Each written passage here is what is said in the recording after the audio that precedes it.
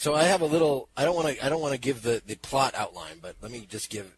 I thought of an easy way to introduce it. And in fact, I sort of picked a way to introduce it because this is kind of about everything, right? It's metaphysics, it's epistemology. Yeah. But I said, what question are we trying to answer? And so I said it was, what can we meaningfully talk about? So I looked at this as one of the ways of summing up what he's doing here is there are three kinds of statements that we can make when we're trying to do philosophy or something. One's about the world, right, which can ultimately be analyzed into concrete statements about particular things, which are the kinds of things that we could potentially experience, right? So objects, whatever. Number two, one's about the language itself, which basically just explain how the various words or signs in the language are related. And then number three, statements that might seem to make sense, but which really aren't saying anything, which are anything that do not fall into the first two categories. Does that seem fairly accurate? Yeah.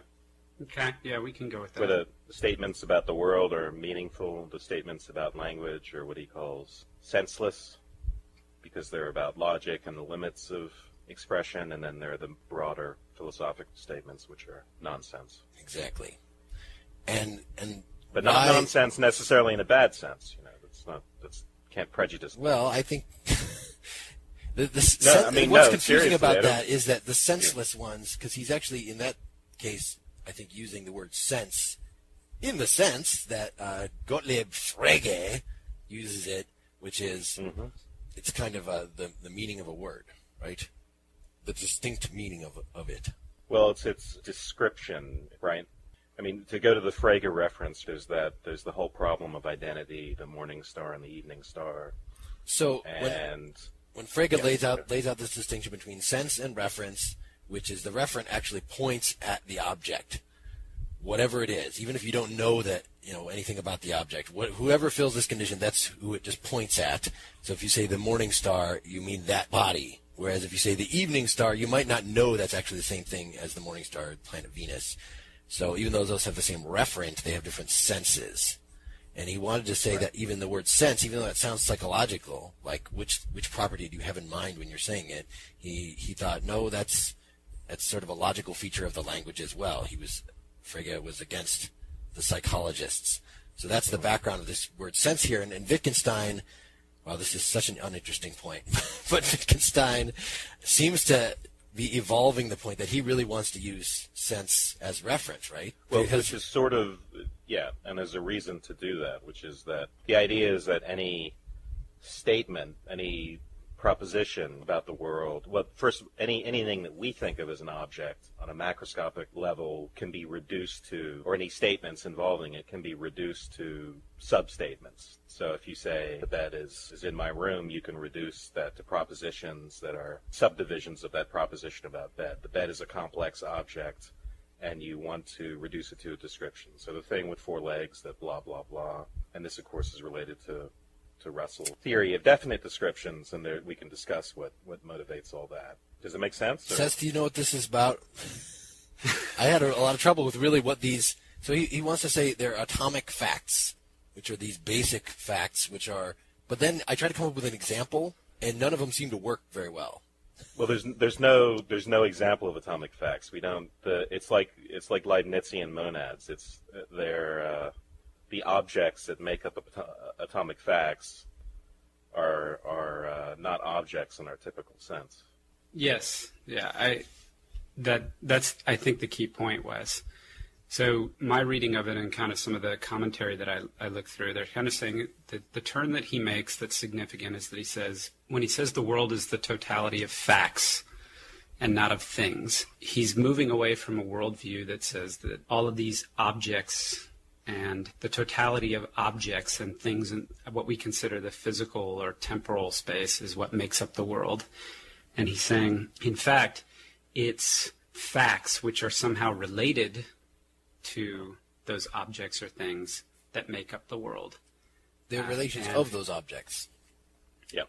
Yes. So we're getting at where a fact is represented by something like X is Y or A is F, where F is a property. The dog is Harry. So the idea is that the ultimate constituents of the world are not going to be something like dog. They're going to be something like dog is Harry, except much simpler, right? Yes. I think so. But what could be simpler? I mean, because he does give examples like Socrates is wise, which makes it sound like components of atomic facts are supposed to be names, right? They actually can't be reduced to a description. They're just supposed to be demonstrative. They're supposed to pick out the things. And it sounded like something like Socrates might be a fine candidate for that because he uses it as his example. You don't think that's the case?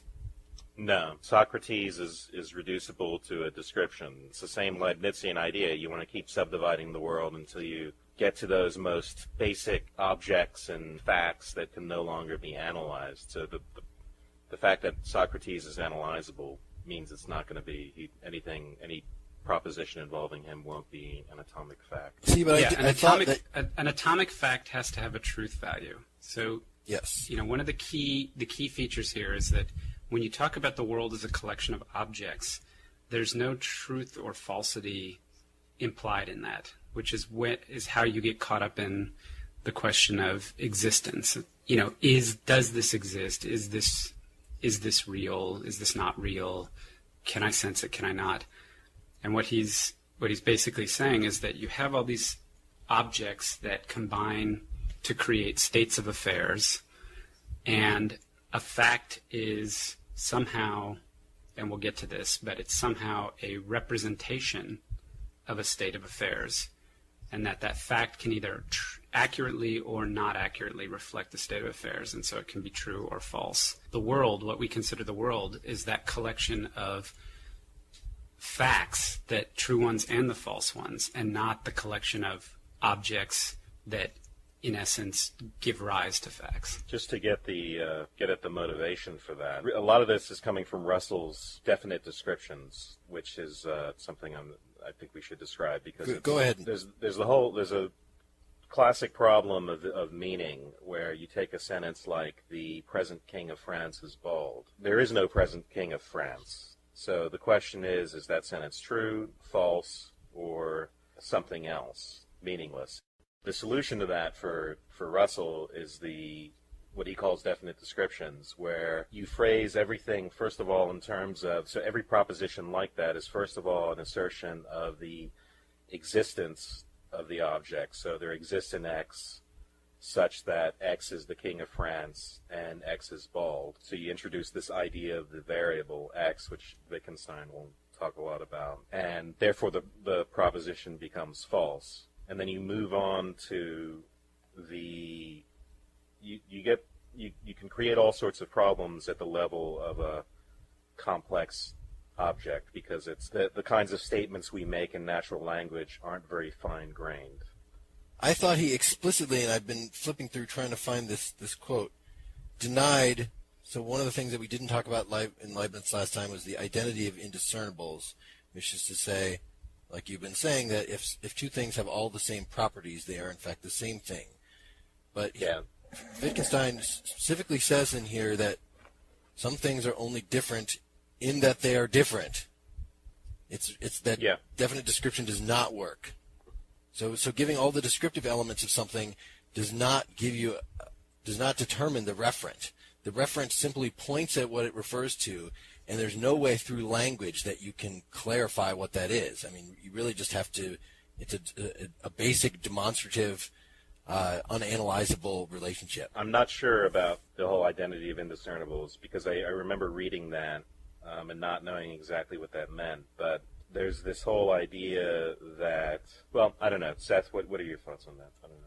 Well, I thought for a second Mark was kind of driving at the point about Wittgenstein says basically that a thing, and I'm not talking about a fact here, but an object in the world basically contains kind of internally all of its possibilities, all of its possible states of affairs, all the different combinations it could be, whether it's actually in those combinations, ever has been, ever will be, it contains them within. And so to kind of restate the identity of indiscernibles question in that context, you would say, an object that has exactly and only the same possibilities of joining in combination with other objects as this other one is identical to it. But that's like a hydrogen atom and another hydrogen atom.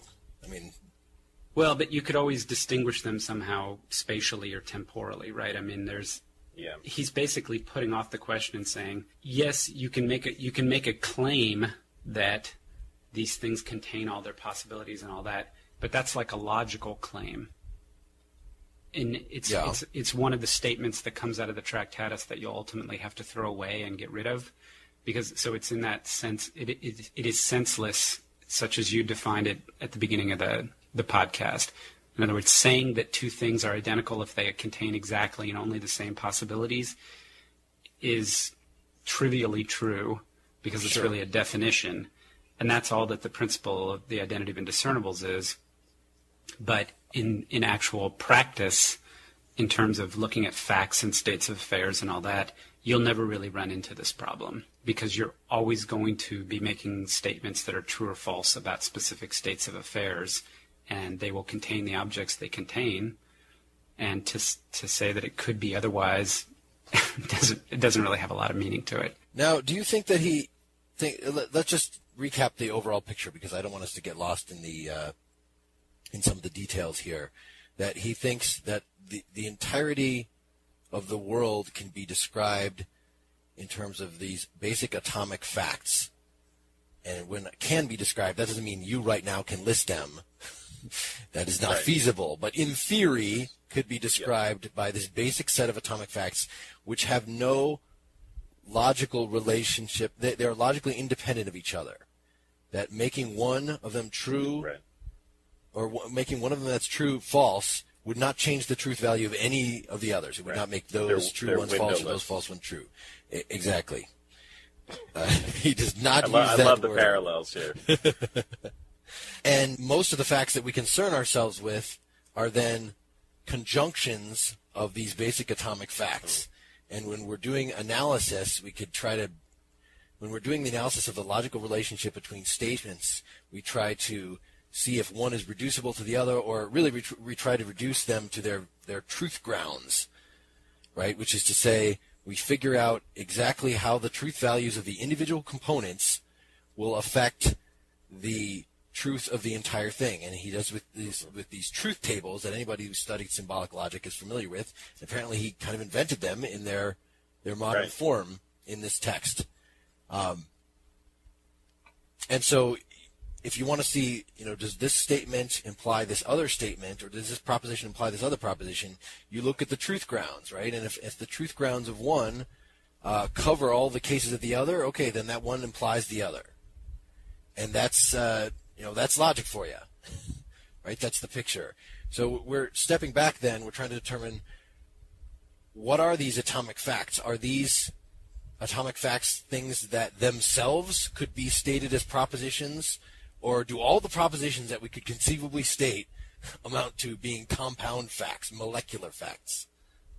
So you're saying, it seemed like you were both saying that we don't actually ever say atomic facts ourselves, or say statements that express propositions that mirror these atomic facts. I don't know, and I just happen to remember from school that there's a lot of controversy about this in the literature. There's a lot of disagreement about which of those is the case, whether there are statable atomic facts or whether they're sort of just... Well, I think he actually, in some of the later works, he talks about names only having meaning in context, and that this is somehow a reversal. So we can, if we wanted to, we could infer that, well, you can't say an atomic fact, because a fact is it represents a state of affairs that has that can be pictured and has a truth fact value. Is the state of affairs. Make this clear. The fact is the state of affairs. It's the proposition. It's the thought. The thought represents the state of affairs, or the fact. I suppose you could say the word dog. It wouldn't have any meaning, because you're not saying anything about it. You're just saying dog. But what you might be implying is there's a dog in front of me, which would represent a state of affairs. So whether or not you can actually speak, you can't say a proposition about an atomic fact, or there's no such thing as an atomic fact, sorry. You can't just make a proposition about an object, a simple object in the world. And if you think you're doing it, you're wrong.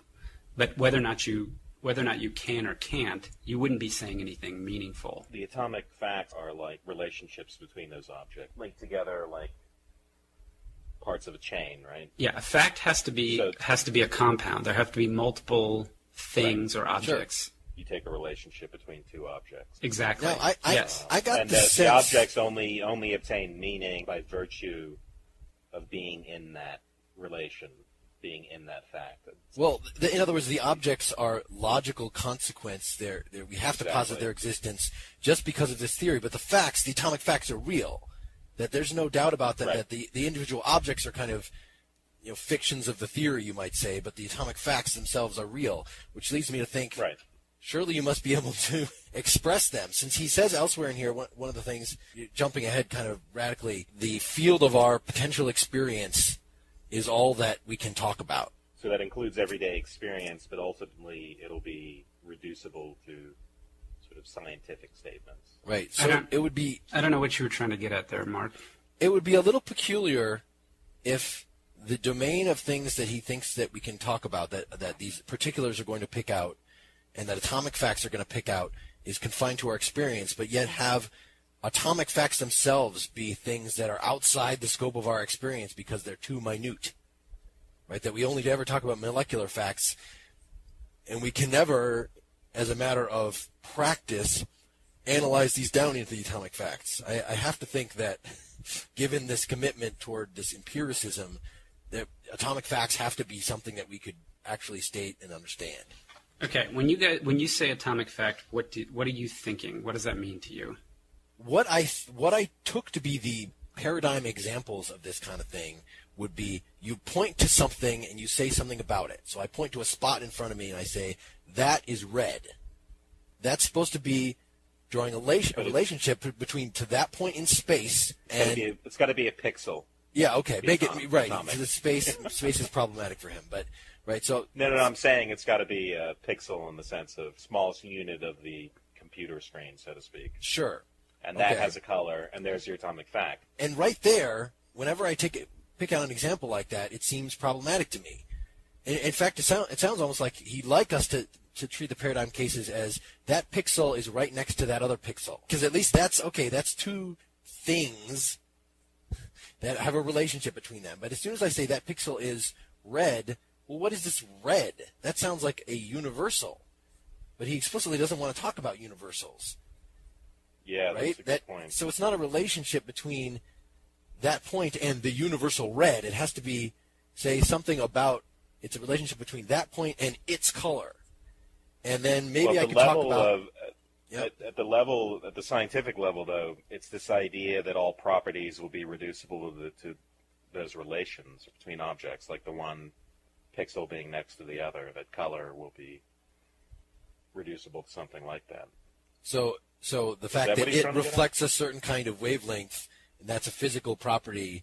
But even that, I mean, reflecting of a certain kind of wavelength, isn't that, if that's an adjective, then it's a universal, right? He certainly doesn't want to seem to be able to conceive of, like, he doesn't talk about universals at all here in that sense, other than, let's see. So he says a lot of times we can say things like, for all green objects, and then say something about them. So, in other words, you can use universals to pick out objects. And when you do that, you're really... Universals, is that a problem? Well, the way he talks about it, he just wants to use it as a classificatory way of picking out individual things. In other words, he's going to say, yeah, normally with an atomic fact, you just want to say something about one thing. Well, here's a molecular fact that groups a lot of atomic things, and it's going to make a whole lot of statements because it's going to make an individual statement about every single green thing.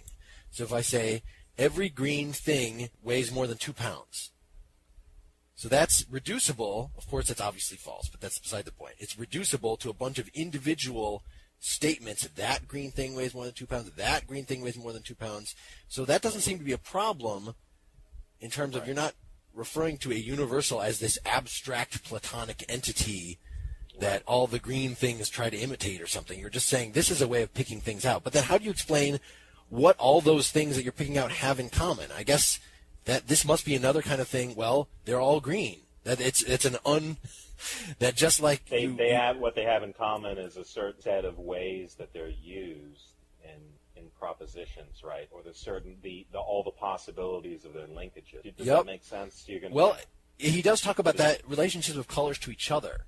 So you could say, this gray is darker than that gray. And so likewise, all colors have certain relationships to each other in terms of if you just vary the wavelength, it'll go through the spectrum in a systematic way.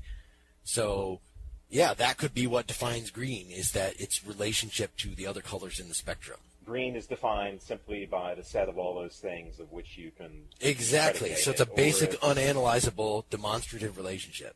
Or did I just misinterpret what you were saying? Yeah, I'm not sure. But I'm just I'm trying to think in terms of his idea of form and all the different ways that that predicate green is going to be used, and so instead of saying that there's some, I guess, form or essence in virtue of which, I don't know. I'm in over my head. And this is supposed to be the basic thing that starts off the whole damn thing. This is what is infuriating about this text. There's a lot of things that are infuriating about it.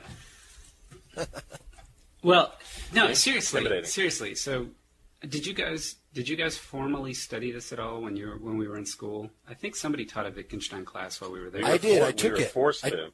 I took it. We walked through it line by line, discussing everything in as much detail as possible. Did you go through it with Allaire? Yes. Oh, God. Yeah, me too. He's might have very been in that picky. class. I think we were in that same class. Yeah. Okay, I definitely was not in that class. The only time I read Wittgenstein in grad school formally was class on meaning representational arts. So we read all the sections about picture theory of the world, and then read Nelson Goodman, Ways of World Making, and some others. Yep. Have you ever read that? That's a great book, by the way. I did. I don't remember much about it. Yeah. I haven't read it. Yeah. It might be a good one for us to talk about later. Yeah, Goodman's very interesting. But anyway, what's really frustrating about Wittgenstein is that it sounds like he's saying, you can present this in such a way where you're like, well, was this guy like an elementary school kid, and why did everybody flip out about him, right? He's basically saying you can represent this like this. The world kind of is what it is, and we form pictures of the way the world is in our head, and then we have ways of describing those pictures, and insofar as the words and the ways that we describe those pictures correspond to what's actually out there, we have meaning. Well, I think there is a radical idea there, though. No, I'm saying that's one end of the spectrum, right? And then the other end of the spectrum, can I revise? The other end of the spectrum has been demonstrated by the last 35 minutes of our conversation. Can I revise one of the statements you just made in summing that up, though? It's not that we represent the facts in our head, because when he uses the word thoughts, which are the things that represent the facts, and we can tell that it represents the facts because it has the same structure as the facts. Thoughts is used in the Fregean sense again, which is not a psychological thought that anybody is having. It's a feature of logic. A logical entity. Yes, that points at these things, which makes the whole thing very hard to understand, of course. And just a note to listeners, when you see the word proposition in modern analytical texts, that they're sort of using that in the same way. It's a hedging of bets. It's a way to just avoid the whole mind versus world problem altogether. Yep. But I think that there is a radical insight in this idea of picturing, which I guess we should go more into. Yes. Because it's not the typical idea of representation. It's this idea of the isomorphism of logical structure. And, you take, for instance, the AFB. It's not that AFB describes the relationship between A and B.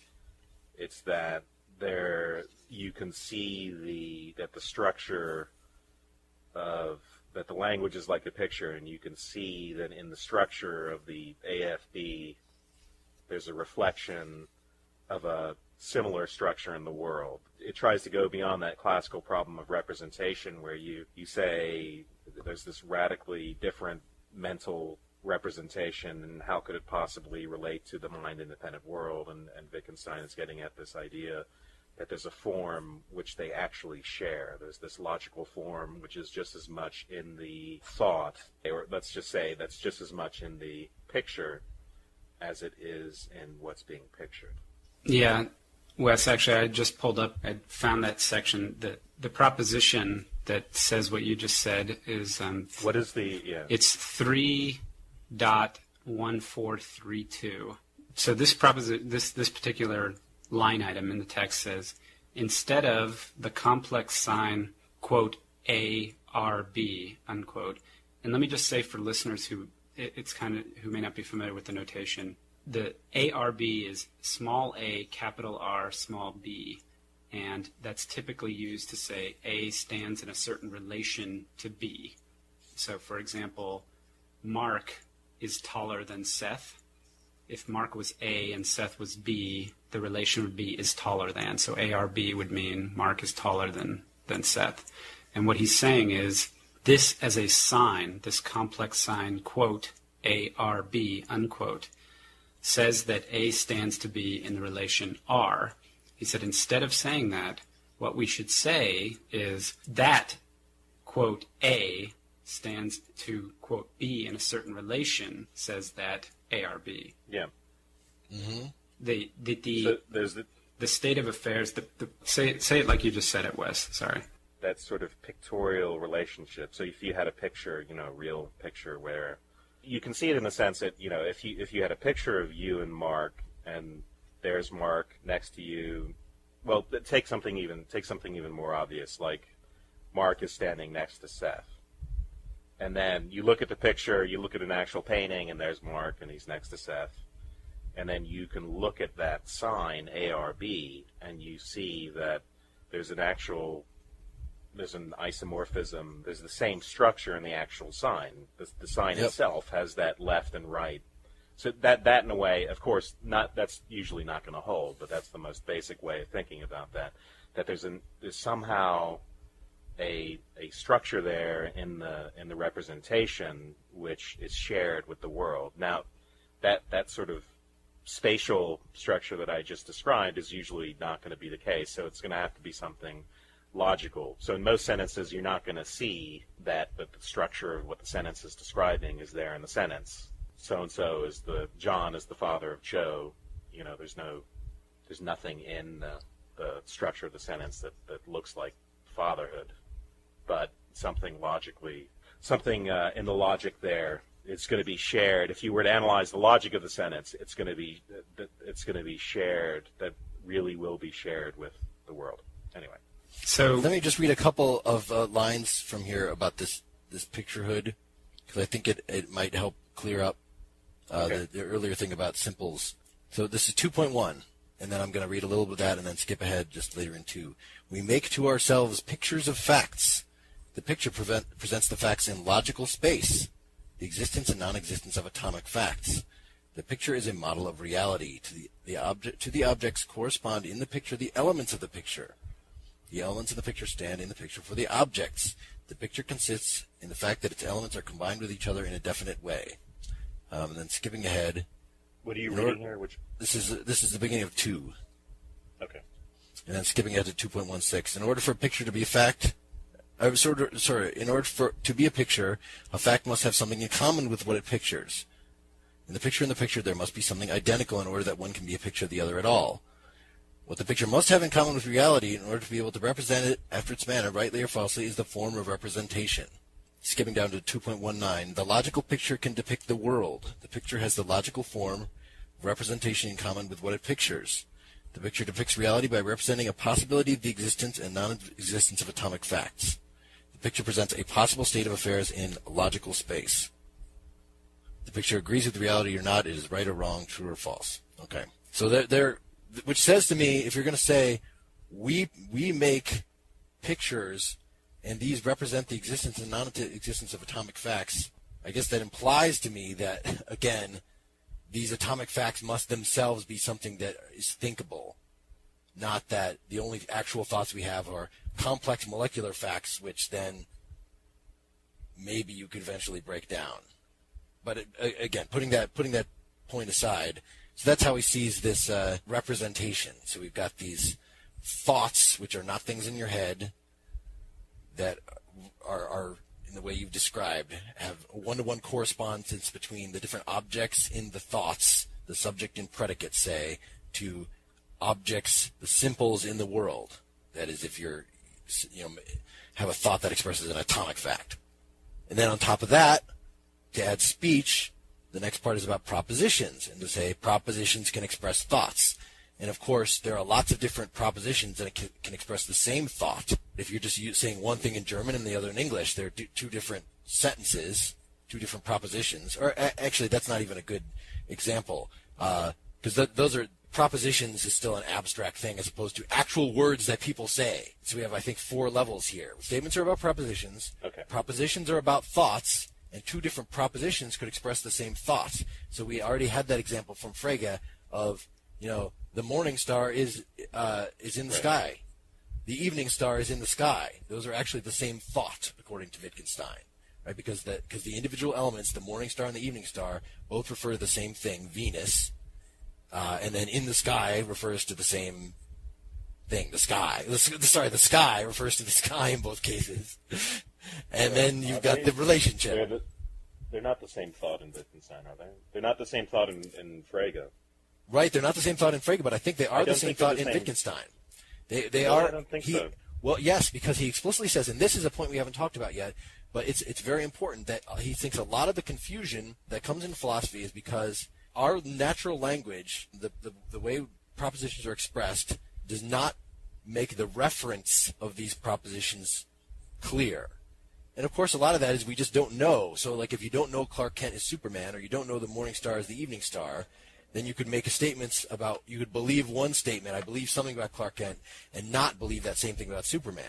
But in what I think he's talking about in this whole thing is not natural language. He says explicitly, natural language really makes this all very obscure, is an ideal language, a logical language, and that language would express very clearly the structure of these atomic facts. And the main way that they would do that is all the reference, all the individual terms would be referentially transparent, that there would just be no synonyms in it at all. Right, but there would be no complexes either. I'm sorry, can I take a stab at something here just to... Yeah. Okay. We have this, what you might call the actual world or the real world, that's made up of all these objects in relation to each other, all these states of affairs.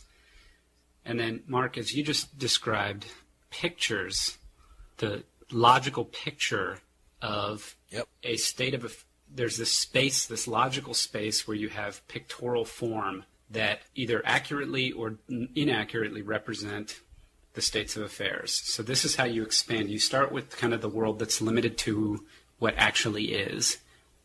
Logical space where you have these pictures that represent the world or represent the possibilities that are inherent in the world creates the much broader space of everything that is and everything that could be. So there's sort of like actual things, and then there's a much broader category of this logical space where you have pictorial representations of things and all the possibilities that are inherent in those things. Right. Okay. Thoughts are facts that could be, thoughts correspond to facts which may exist or may not. Right. And those logical pictures, I'm using the term picture on purpose here instead of the word thought, even though I think translation-wise that we're talking about the same thing. A picture has sense inherent in the content of a picture has meaning, and the truth of a picture can be determined by comparing it to the world. Is that correct? Yes. Comparing its structure, its form. Well, it has content and structure. It has logical structure in that it represents something, and then it has content because you have to be able to... It has a reference. It has the content is the reference. The content is it's the reference reference fact that each element to points at a thing. And to the relations of those things. The whole complex. Bless you.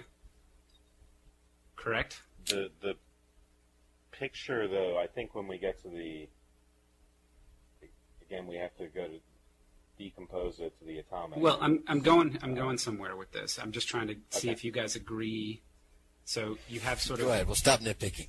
No. No. I'm saying because I'm saying I don't think the picturing relationship has anything to do with content the way we think of it. But go ahead. Oh, okay. Well, he does say at one point, just in the section that Mark was just reading, that pictures they do have sense.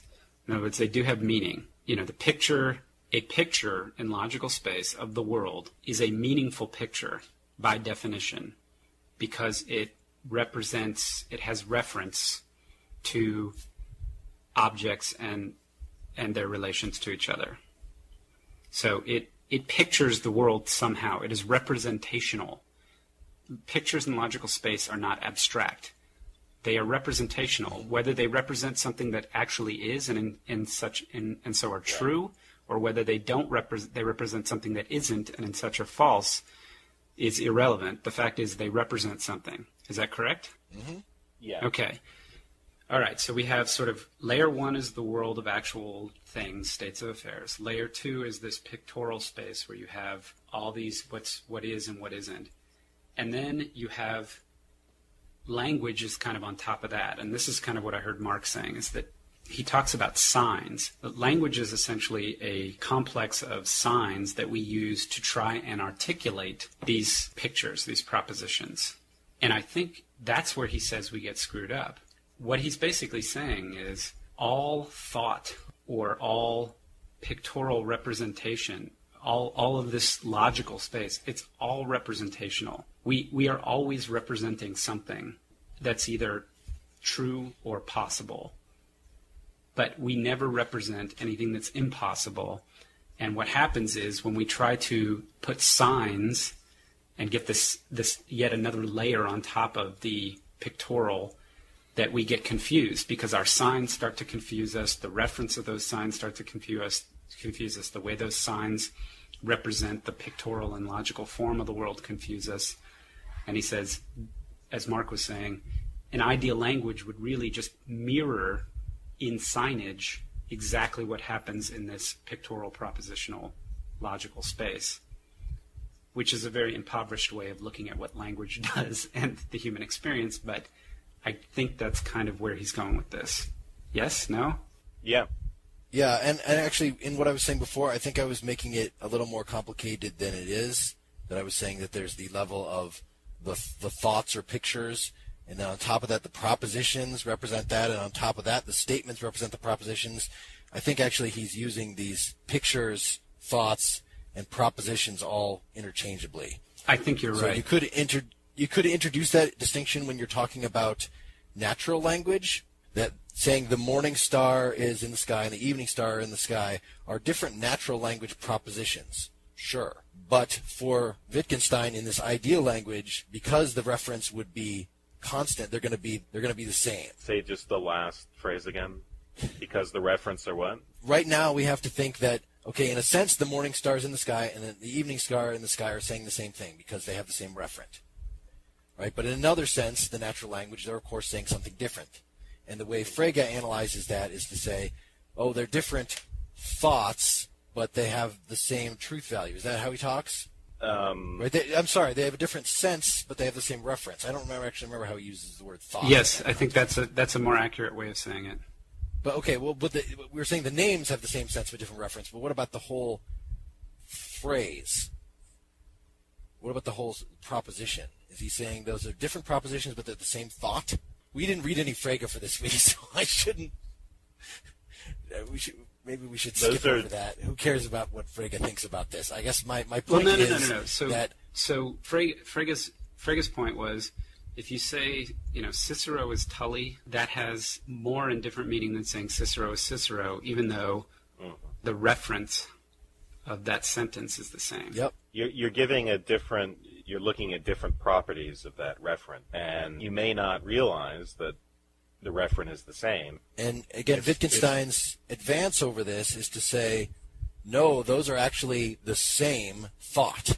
You might call them different propositions because epistemically we approach them in different ways, but in all the important ways, and as would be affected in the logical language, they're the same thought. It's because they're identity statements, they're ultimately senseless. You're pointing at a thing and saying that thing is that thing. And however you pick it out.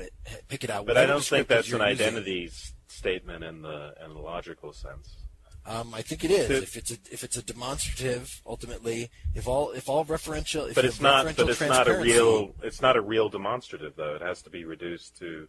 There's hidden propositional content in there. That's the whole. So what Frege is doing with sense just becomes decomposition into atomic states of affairs. If you take the concept of Tully and Cicero and decompose them, you would have things about Tully that in your concept didn't apply to Cicero. Now the thing itself in the world, of course, it's the same thing. I don't know how to express all of this, but I'm trying to get at the sense of object, because I think the object is just the variable X. That's the way I view it. And that's why I don't think of pictures as having this form and content correlation in the way that a typical representationalist might see it. I think what Wittgenstein is getting at is you're going to get rid of that. You're going to take everything that's in that picture, and you're going to reduce it to, so you're going to say there exists an X such that X is this property and X is that property, and, let's say you did it for a, point in space with color.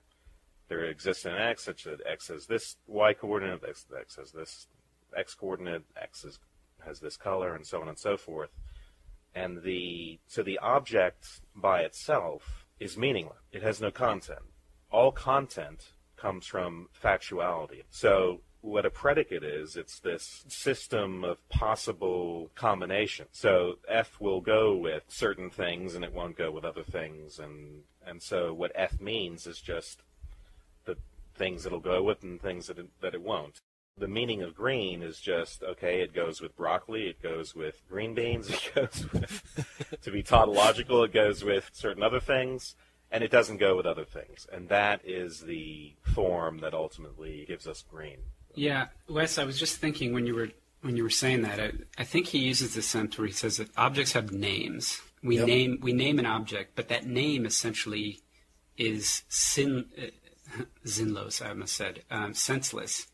It's X. It's a variable. Because it only really takes on any kind of sense or meaning when you start to put it in a propositional context. So Aristotle doesn't mean anything until you start saying Aristotle was a philosopher Greek who lived in this time and wrote De Anima and did this and did that. Then it begins to have meaning. But the ability to make meaningful statements about Aristotle does not require you to enumerate every single possible proposition that the name Aristotle could be involved in, so to speak. This tie directly to the world and this ability to picture facts or to create these pictorial facts allows you to, on the one hand, use names that themselves have no meaning, but not go all the way to the other end of the spectrum and have to enumerate all of the potential propositional relationships for that name in order to say that you can make meaningful statements or refer to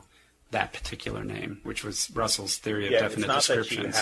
Not that you have to be able to enumerate all those things to use them, but your use of them, the meaning of them still implies all those, or it still depends on all those. Right. It's not that you personally have to be able to go through and decompose all those. No, absolutely. But it's still that when you mean something or when something has a meaning, it still has a meaning only insofar as it has all those decompositions and then possibilities and all those things. 2.0123, if I know an object, then I also know all the possibilities of its occurrence in atomic facts. Every such possibility must lie in the nature of the object. A new possibility cannot subsequently be found. Right, and when I read that... So that's very weird. Either we just don't know objects then... We don't. Or we do know all the possibilities of how things... In other words, if I talk about something in particular, I know that I'm talking about something that exists in space. So it has all these spatial possibilities. Of course, I can't list them, but I know the types. I know that it will have, some color or other. I know that it can be, all these other relationships. It can be owned by something. It can be whatever the presumably finite, though large, number of potential relationships with other things. And that's what it is to understand what that particular is. I'm going to throw this out there. I don't think we know objects. I think objects are Wittgenstein's version of substance. I think this is a metaphysic. I'm inclined to agree. I definitely don't think that we know objects. The object is the persistent substrate of change, but this is logical change of all the variations. Let me return to a theory I was going to put forward earlier to ask you. So, do you think that there is, even though we can't know this and we can't list it, one particular list of atomic facts that then makes up the world. What about the Do you list think of that there's atomic facts? one list that we could, in theory, come up with of all the atomic facts, and these would let us derive all the, the compound facts? Only one arrangement of atomic facts is what I'm saying. I'm struggling. Yeah. I'm struggling with the language again. He says atomic facts make up the world. Which If you list all the atomic facts Which proposition is that? I just right wanna, from the beginning. He's saying that number one. Well, he doesn't say atomic. That's the thing. You're confusing me with that because he talks about composites later on. Okay, And he's it's talking about objects. sometime later. Objects It's are sometime simple, later just in the composites. text where he says that's the point of atomic facts, is that if you list them all and they're logically independent of one another, then you've said everything there is to say about the world. Yes. Okay. Okay. And then he says some things later about different potential arrangements when he's talking about science. We can talk this about more specifically later, but he's talking about like a scientific theory, a very general one like causality or something, as being an attempt to imply from certain small number of general principles all the atomic facts. So that makes it sound to me like, and he specifically says, there are different possible theories that you could put over the world to try to derive all the atomic facts from them. And the question for me then, that makes it sounds very Kantian. It sounds very much like we then can come up with a different list. Like if the point is you just need some list of atomic facts and together they will imply the world, well then aren't there a lot of possible arrangements of things? So you could, in other words, break the atomic facts down in different ways. But the possibilities those are possibilities, not the actualities. No, I'm talking about the actual atomic facts, the ones that are true in our world. That I don't know that there's one definitive list of those. I think that there are many potential definitive lists of them. It's just that depending on how you break things down, if you change one atomic fact so it sort of covers a different way of picking out the world. But you would get all ways. He does seem to think. I guess first of all, do you think there are an infinite? Are there an infinite number of atomic facts? I don't know. See, I think he thinks that Seth, I there are not. assertiveness. That there are not. I mean, first of all, okay, according to a system, you can't even ask the question, because you can't ask how many objects are there, because the word object by itself doesn't make any sense. You have to be talking about. Well, you can't do everything that's in the Tractatus is either senseless or nonsense by Wittgenstein's own definition, which is why he gives that comment about kicking away the ladder. Yeah. Yeah, he knows that, but that's again, I don't think nonsense is a pejorative term. But anyway, sorry. No, I just so Mark, I guess I'm kind of questioning what you're driving at, because there's essentially an infinite number of possibilities for objects to be in combination with each other or in relation to each other. Both actual, if you had to enumerate, just look in your room, let's do a little phenomenological exercise here. If you just picked like one object in your room that you're sitting in right now, and you said, okay, I'm going to describe how this one object stands in relation to every other object that's in my field of vision right now, you'd never get to the end of it. And but it'd still be finite. It would just be very large. Right. Well, and let's look at this, because a lot of those descriptive points would entail each other. So even if I'm just talking about spatial relations and I look at this computer mouse and I say this computer mouse is on top of the table, well, there are all sorts of other things that are under the table. So therefore, by saying it's on top of the table, I've already covered all the other spatial relationships that are of the things that are below the table.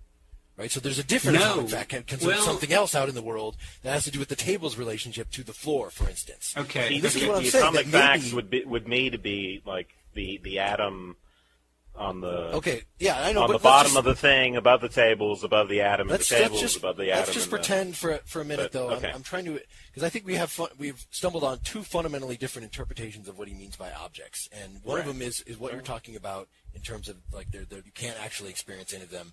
I want to explore this other one, which I think is what he really means, given the examples that he pulls out. And in fact, Seth, what you described, I think, proves my point in terms of, if you think that these basic elements No, I don't think that's okay, hold on. Just let me finish. If you think that they are macroscopic, then that would mean that there are infinitely many ways that you can pick them out. Or there are a large number of ways you could pick them out, say. If we're saying these objects are just fictions anyway, and we're just talking about, they're posited because you list an atomic fact, and so therefore it must have an object that participates in it. Well, if there are different sets of atomic facts in other words, there are lots of different ways to describe everything in the world. And he says the atomic ones are the ones that are going to imply all the rest of them. And I think he thinks that there are a finite number of these. Again, maybe I'm completely wrong about that. But then I think it's clear from that you could pick out relations in the world in different ways to get a different set of basic atomic facts that will then imply the rest. And that's what kind of science is doing. Science is trying to come up with a general theory or something that will then help us pick out a lot of specific atomic facts that will then imply everything else. But obviously there are lots of ways you can do that, lots of different. So that's why he says actually ultimately scientific things, basic things like the theory of causality, and he gives some other examples, we can look at that section, are not descriptions of the world at all. They're ways of organizing signs in the language. And that's what really got me on this, is that the symbology of the world is arbitrary, he says. And what that means to say, if you say the symbology of the world is arbitrary, the concepts that we use to describe things are arbitrary, that means, and again, you follow this representational theory, that the concepts are going to reflect the states of affairs, right, the actual facts. That means how we divide the world up into facts is arbitrary. There is not one basic list of atomic facts. There are many, many, many possible ones. Why not combine all those lists and say it's one list? Well, because it would be redundant. If you combine all the different lists of atomic facts, what I'm saying, if you have trim out the redundant ones, and then you have the list. I guess I don't understand what you're saying when you say combine all the lists. Then I was talking about different lists of atomic facts, each list of which implies all the rest. So any one of these lists is in itself a complete description of the world. So there's no question about combining multiple lists, because one list I've already said, this is the way I'm defining it, the way he defines it, describes everything in the world. The question is, are there multiple lists, or is there just one list, and it's just a matter of how we figure it out? If you say there are multiple possible lists, that's a very Kantian interpretation. I think that's the charitable way to take him on this. I don't see the many lists, but also I didn't think it was uncontroversial that objects are simples, starting with the 2.02 objects are simple, and then 2.021 objects make up the substance of the world. That is why they cannot be composite. When he says they can't be composite, he means that objects aren't things they're not objects in their typical sense, because they're not composite. You can't take an object and divide it up. Right. Well, and if you defined it an object with a description, then anything you can define with a description seems like you could break it down into pieces. You're right. So if I'm pointing at a rock, and we want to say, what is that object that I'm referring to? Well, I'm referring to a rock. Of course, the rock has lots of different properties. It's not logically basic. So the rock, the macroscopic rock, in that sense, of course, can't be the object. That's what you're talking about. There's no description for an object. But if I'm saying is not an object, that the only way that you can define a simple is through demonstrative. In other words, pointing and saying, that thing, I'm not giving it a description, I'm just giving it a name. That thing, I'll call it A, stands in certain relations. Then why can't that be a basic? So in other words, that thing is related to a bunch of properties. For instance, it's related to the properties of rocks. It's related to the properties of having spatial relations to other things. I get your point. But even if you're using A as demonstrative to refer to rocks, so you have a simple in that sense, your statement about A is still a truth function of a bunch of other statements. And when you come to atomic facts, it can't be a truth function of any other statements. Does that make sense? Why would you say that it's a truth function of a lot of others? So in other words, if I point out at a rock and I just say rock. So in other words, I'm really saying that is a rock. So I'm making a relationship between what I'm positing is a simple the statement of existence that thing is not a proposition for Wittgenstein. No. I'm identifying it. And if he wants to say that the world is really the field of our potential and, of course, actual experience, then that seems to be the way that you would get at the basics, is, in my experience right now, I'm pointing at something, and that is one way that I can pick out as simple. And then I can say a lot of things about it. I can say it is a rock, which we can break it down into a lot of things. It is a solid. It is a, give all the things, the potential colors of a rock, whatever. To be a rock, it's spatiality. It still has to be a truth function of, what are you going to... this thing is hard, and this thing has a certain atomic structure, and blah, blah, blah. What are you going to do? Right, so those are all the basic atomic facts. So saying it is a rock... I saw this as a complete rejection of demonstratives. Also, why are you hierarchically saying that it is a rock is the molecular thing that has to be implied by simpler things like it is hard? Maybe, in fact, and I definitely read this in here, he's saying it's just as valid to say it is a rock is the basic thing, and it saying this is a rock implies a bunch of other things. It's not that it is hard and it is thing. It implies together those make up the statement it is a rock. It's that it is a rock is the basic, and that you can translate the property rock into a lot of different equivalent phrases. It's that equivalence goes both ways. Equivalence is not hierarchical. He doesn't have, but he's explicitly against. He's against hierarchies. Like, he makes this point in terms of numbers, like that. I guess the people before him, wanted to define numbers in terms of, okay, once you understand 1, 2, 3, and so on or something, then you can build up to higher things. Where he's saying, look, all the concepts of numbers are given to us at the same time. There's no hierarchy within numbers. So that was a big thing. He's not saying that, that there are basic a priori truths about math or about anything, about reason, that then we go on to derive these more complex things from. No. The complex things and the simple things are really sort of given all at the same time. And they all mean the same thing. This is what this referential transparency thing breaks down into. That if you say the morning star is there, the evening star is there, you're saying the same thing. So the same thing if you make a bunch of simple claims about apparent causality in the world, or a global claim about this massive, those are not hierarchical. It's just, if in fact they pick out the same things and make the same claims about them, then they're substitutable for each other.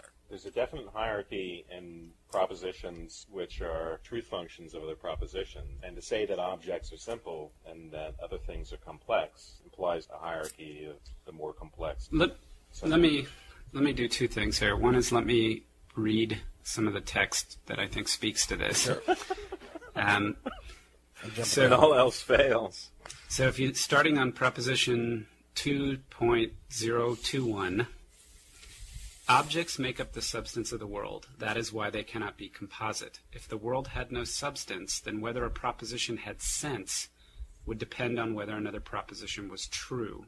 In other words, sure, substance is the thing that guarantees that you can map a picture that it represents reality, as opposed to just relying on other pictures. In that case, we could not sketch any picture of the world being true or false. It's obvious that an imagined world, however different it may be from the real one, must have something, a form, in common with it. Objects are just what constitute this unalterable form. The substance of the world can only determine a form, not any material properties. For it is only by means of propositions that material properties are represented, only by the configuration of objects that they are produced. In a manner of speaking, objects are colorless. Right. Like I said, I think of them as the variables, not as anything determined. Right. So I could read this one way and say all material properties of objects, and if you just talk about an object without talking about any material properties, you're not really saying anything. You're just talking about pure logical form. So you have to be mentioning material properties, and you have to be doing that using propositions. Otherwise, you're just talking nonsense. I could read this say... Otherwise, you're just naming the thing directly. Otherwise, he gets down about descriptions there later. Let me just complete this thought about hierarchy. One way to read this is to say, because all propositions are true or false, completely independent of any others, that all the facts stand alone on their own 2 feet, there is no hierarchy of properties. That would be one way to read this. And in fact, when we first started talking about it, and when I read it originally, I thought any proposition that represents something that's not logical, those things are all independent. And so the idea of implication and causality with respect to propositions that relate to the world doesn't really exist. And what I mean by that is, Mark, what I thought he was saying originally when I first read this was, if you say that the mouse is on the table and the table is on the mouse is above the table and the table is above the footrest, let's just say. Therefore, the mouse is above the footrest. The fact that the mouse is above the footrest is made true by the actual state of affairs in the world and not by any logical connection between the idea of being on top of or above. Does that make sense? Sure. I think I don't think that contradicts what I was saying. I don't think so either. I'm just saying that's the way I read it. But let's just get it. Right. We still need to acknowledge what the hierarchy of truth functionality, which is a big part of this. Once you get to the atomic fact, you get to a fact that is no longer a function of any lower level propositions. It's can no longer be decomposed. Can you give me an example of what you're talking about, Wes? I'm having a... Well, that's the freaking There problem. are no examples. That's the classic. There's been thousands and thousands of papers written about this. An object is like Kant's Ding an sich. It's the object equals X. I totally agree with you. It is Kant's Ding an sich. Objects are the substance that guarantee that the world is not completely fluid and totally changeable all the time and has some kind of form that we can represent and actually get along with. Right. That's a great way of putting it. Okay, great. More importantly is the fact that he's saying... Repeat that one more time. Objects are simply the substance that guarantee that the world has some kind of form or structure, that it's not constantly fluid and changeable and mutable, such that we can represent it and represent it accurately, or represent it at all. So there's the question: are the objects something? Are the objects something? The basic objects something that's actually in the world? Or is it something that we impose, and therefore we can do it in a lot of different ways? Well, remember So what Wes said about within a given system of symbology, you're going to have basic atomic facts, and then you're going to have the compounds of those. So let's say your atomic fact is represented by P, and another atomic fact is represented by Q. Well, of course, you have P and Q. Right. Okay, there's a molecular proposition right there. Now, the question is, though, so, of course, yes, if you establish that there's a set of atomic facts, and again, they're supposed to imply the rest of the facts. There are infinitely many different ways of putting these things together, or at least, if not infinite, very, very large. So there's the question, okay, yes, you have a hierarchy once you've established what the basic ones are, but the question is, are what the basic ones are given by the world? Or are there different things that one could focus on in coming up with your basic concepts? And then once you come up with those basic concepts, and therefore your set of atomic propositions, your atomic facts, which are represented by atomic propositions, you could get a different way of equally validly symbolizing everything that there is, but you're picking out different elements because nature itself does not imply what those individual elements are going to be. But those facts are the world. They're not our ways of picking them out. Yes.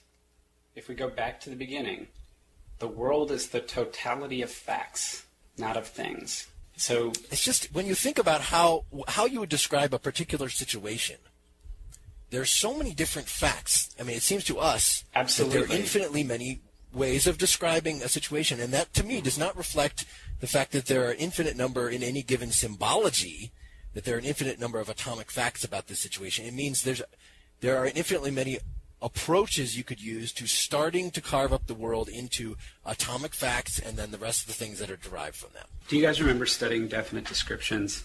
Let me give you an example. So we have, on the one hand, we have the world being the totality of facts, and a fact is like an atomic proposition about the state of relations of two objects in the world, and all of these things are equal. They're all equally true or equal. What does that mean? All the atomic facts. It means because they're logically independent of each other, there's no reason to make any hierarchically arrange them in any way. Yeah.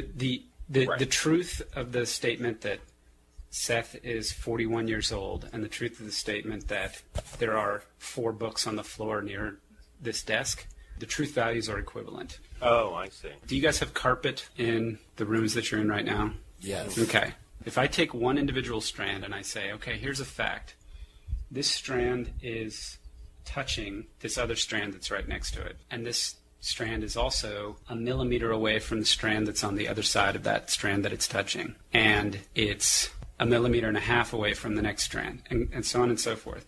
I could create a totality of facts just about my carpet that would take me years to enumerate. Yep. And those are facts that make up the structure of the world that I have to acknowledge according to Wittgenstein's. But they're not atomic. Why are they not atomic? Because they're reducible to other. Well, that's the question. I don't think they're not reducible. Let's make this only. It's a true statement about the world that But it's true, but most true statements are reducible to other. They're truth functional. They depend upon the truth of other problems. I mean, that's what all the truth of this statement does not depend on anything other than the fact that the state of affairs holds in the world. The fact that these two things stand in that relation to each other is what makes my proposition true. I agree. I think that's, but it does obviously imply from that you have to acknowledge it's truth functional, right? They depend on that there are other. Those aren't windowless. Those have truth functional relationships to other propositions. Even the atomic factors. Your strand, strand of the carpet being to the left or right of another strand, or this or that, or having a color is truth functionally related to statement about a molecule.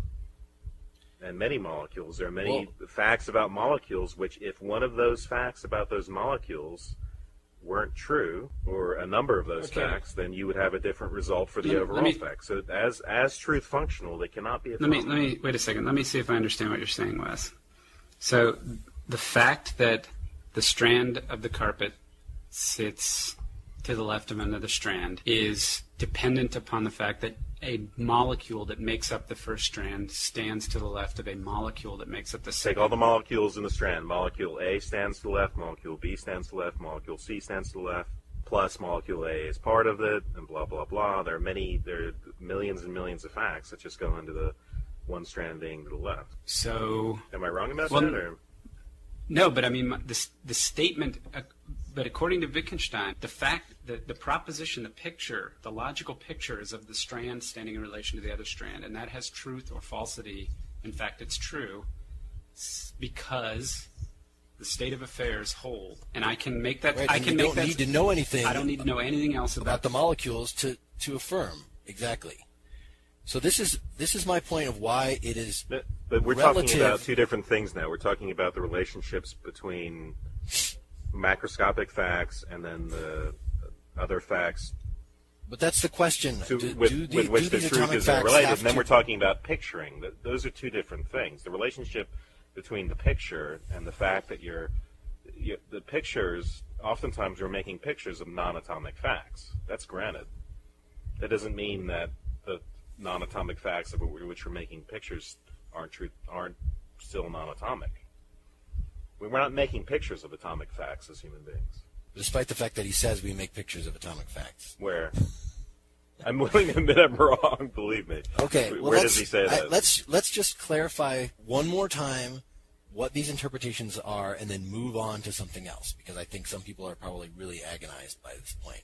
I know you're right. We understand very clearly, Wes, what your position is, that these atomic facts are not observable because all the basic things are things below the level of perception.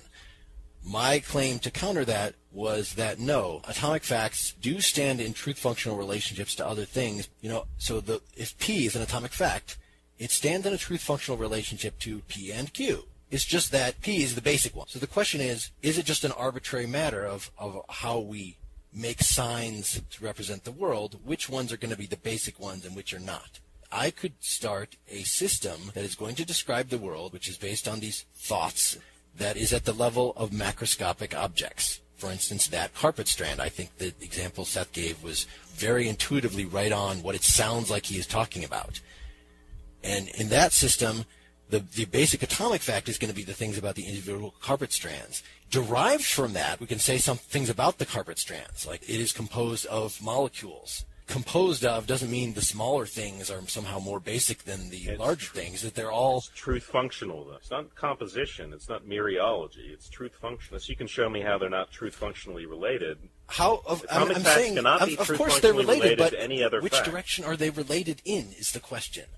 I would say it's not that the truths about the individual positions of the molecules then imply a truth about the position of the macroscopic object. It's the other way around. It's the position of the macroscopic object entails a lot of things about the truths of the molecules, because we know that it is composed of molecules, so that's a bunch of a bunch of facts about it, and that because we've already said as an atomic fact it's in this position, then that's going to imply a whole lot of things about those individual molecules. Why say the things about the molecules are the basic ones instead of the macroscopic? Because the molecules are... It's arbitrary. Let's take a set of statements about molecules. Can you say the statement about the specific molecule is a function of the statement about the fabric? About the atoms? I mean, you can keep going about the quarks, about the lepton. Yeah, it's about the atoms. Yeah, right. I'm saying the molecules isn't atomic either. It's just more atomic than... Right, but there's never going to be, if you're judging based on composition, there's never going to be a level that you have to call basic. So if that's the case, that's a reductio ad absurdum against what you're saying. You have to make the basic somewhere else, or else that you could make it anywhere, is really the point. All right, I think we've established our competing positions, and we should stop. A lot of... Okay. Do you agree, Seth? You understand both of our positions here? Yes, I do. I still think I'm that glad you're saying so. In the matter of atomic facts, it's Mark and Seth against Wes. I think Mark and I are agreed on this one, Wes. I'm sorry. It's not a democracy.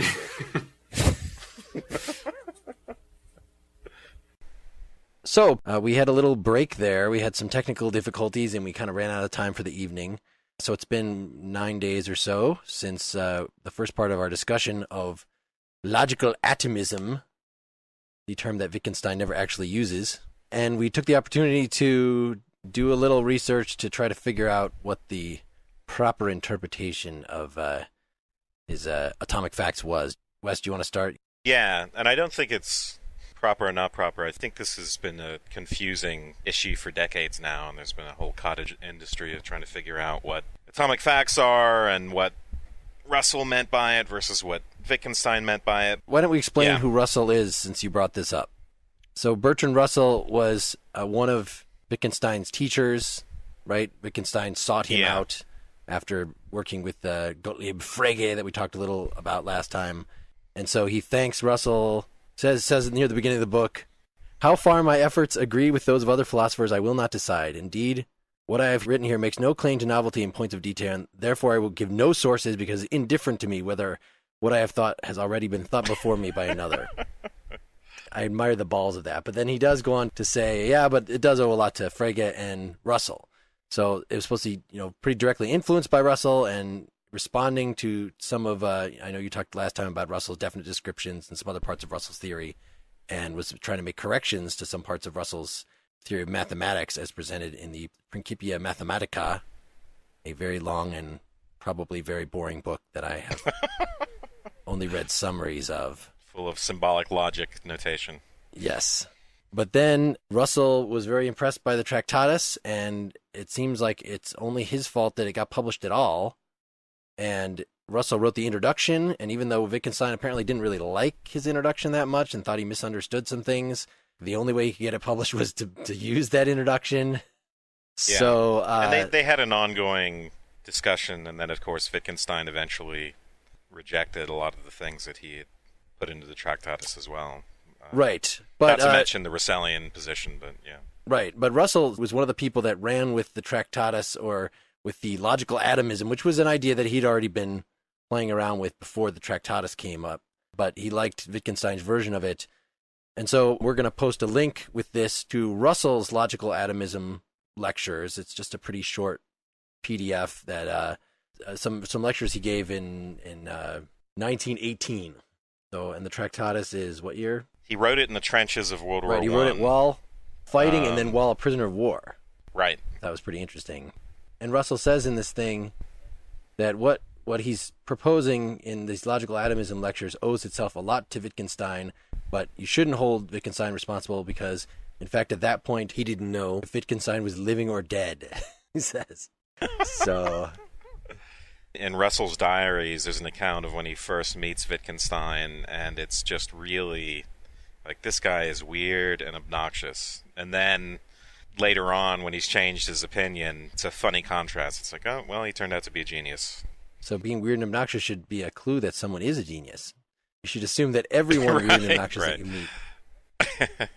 Yes. I don't think that logically follows. It's an atomic fact, man. So we talked about atomic facts and Wittgenstein's idea, basically, that propositions can be analyzed into more elementary propositions, and those propositions correspond to facts, which can be analyzed into more elementary facts until you get to the end of that analysis, and at the end of that you have an atomic state of affairs, or atomic fact, and then an atomic proposition that corresponds to that. These atomic facts are combinations of objects, and those objects he calls simple. And one of the characteristics of those facts is that they cannot be logically connected in any way. With other atomic facts. For instance, of course, with other facts. With other atomic facts. Right.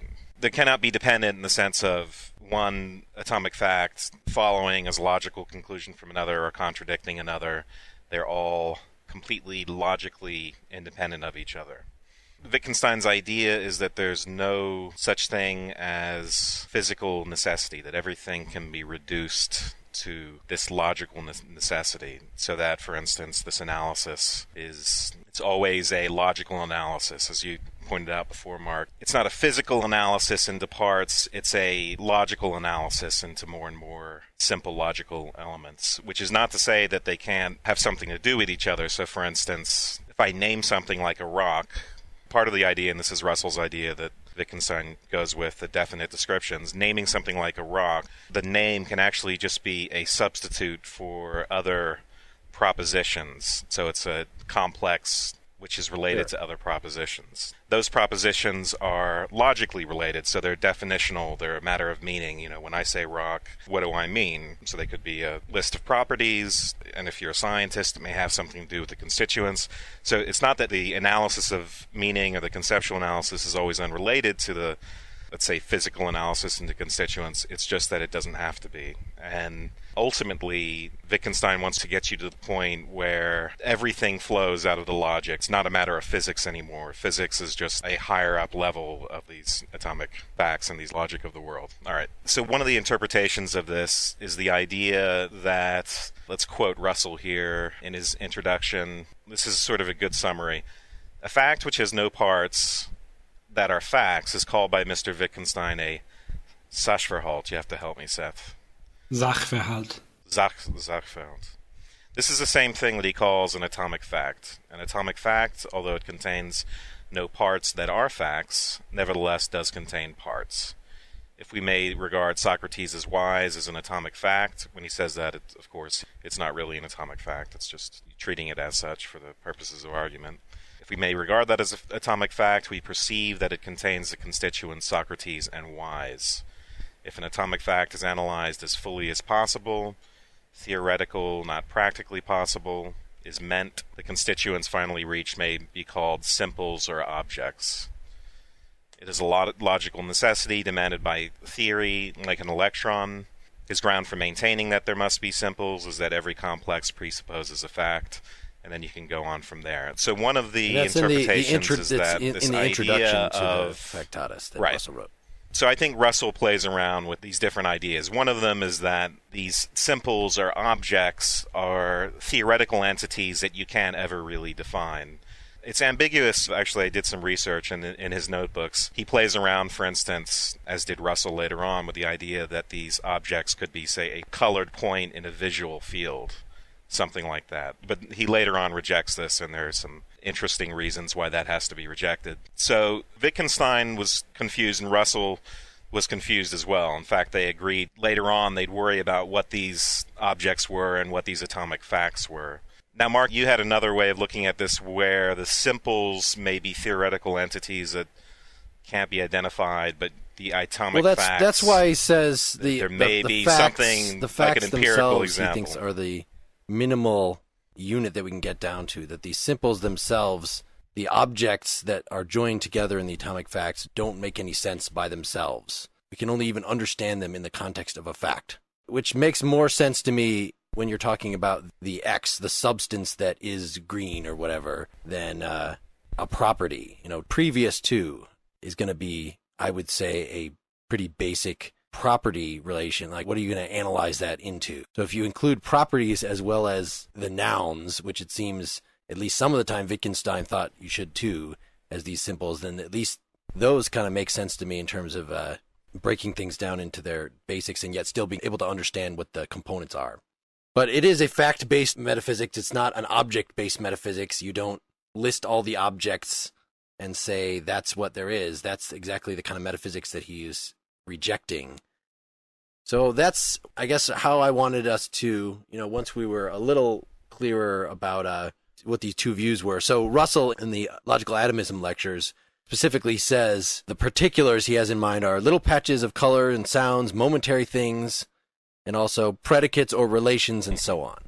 He really wants to run with this, Russell does, as a metaphysical theory. And since we have to cut off because we ran way long in our discussion of the Tractatus, this seemed like a good place to cut it off with this discussion of what if this fact-based metaphysics is actually a metaphysical theory, which at least for Russell it was. And if a text is too obscure, find someone who's influenced by that text who is clearer.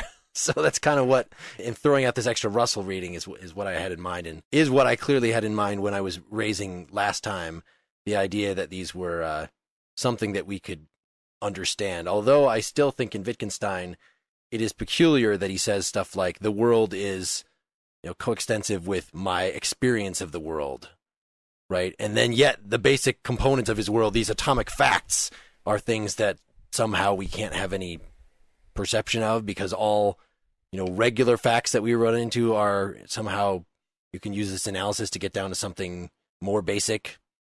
So maybe Wittgenstein is just incoherent about that. Or vague at least. Yeah, his notebooks show Yes. that he's of two minds. He doesn't know whether or not atomic facts can be thought of Yep. as something that you could give an example of. That it's So empirical. Russell, in particular, before he met Wittgenstein even, was interested in this logical atomism as metaphysical pluralism. And he was reacting to the Hegelians like F.H. Bradley, who I've only heard of in this context, as somebody Russell was reacting against. Hegelians. Hegelians. Hegelianos, I'm German. going to say. German snob. Russell was a Hegelian, is that the right pronunciation? And had his awakening and went to the other extreme. So Bradley Yes. was the So- English Hegel. According to this, probably a very oversimplified version of Hegel, who we'll talk about at some point, everything underlyingly is one substance, right? All dualities dissolve upon further reflection, which sounds very Taoist or Buddhist or something to me.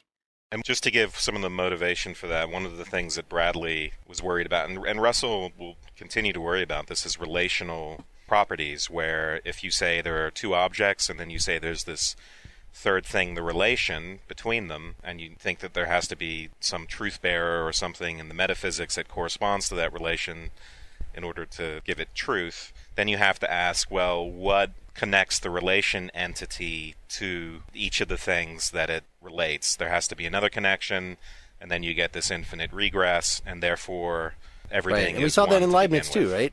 So, Just to name drop again. Well, It- that everything well, he's all that about everything he's all is a about the relations. reflection, Yeah, a microcosmic reflection of everything else, that we are all, in effect, aspects of God. right.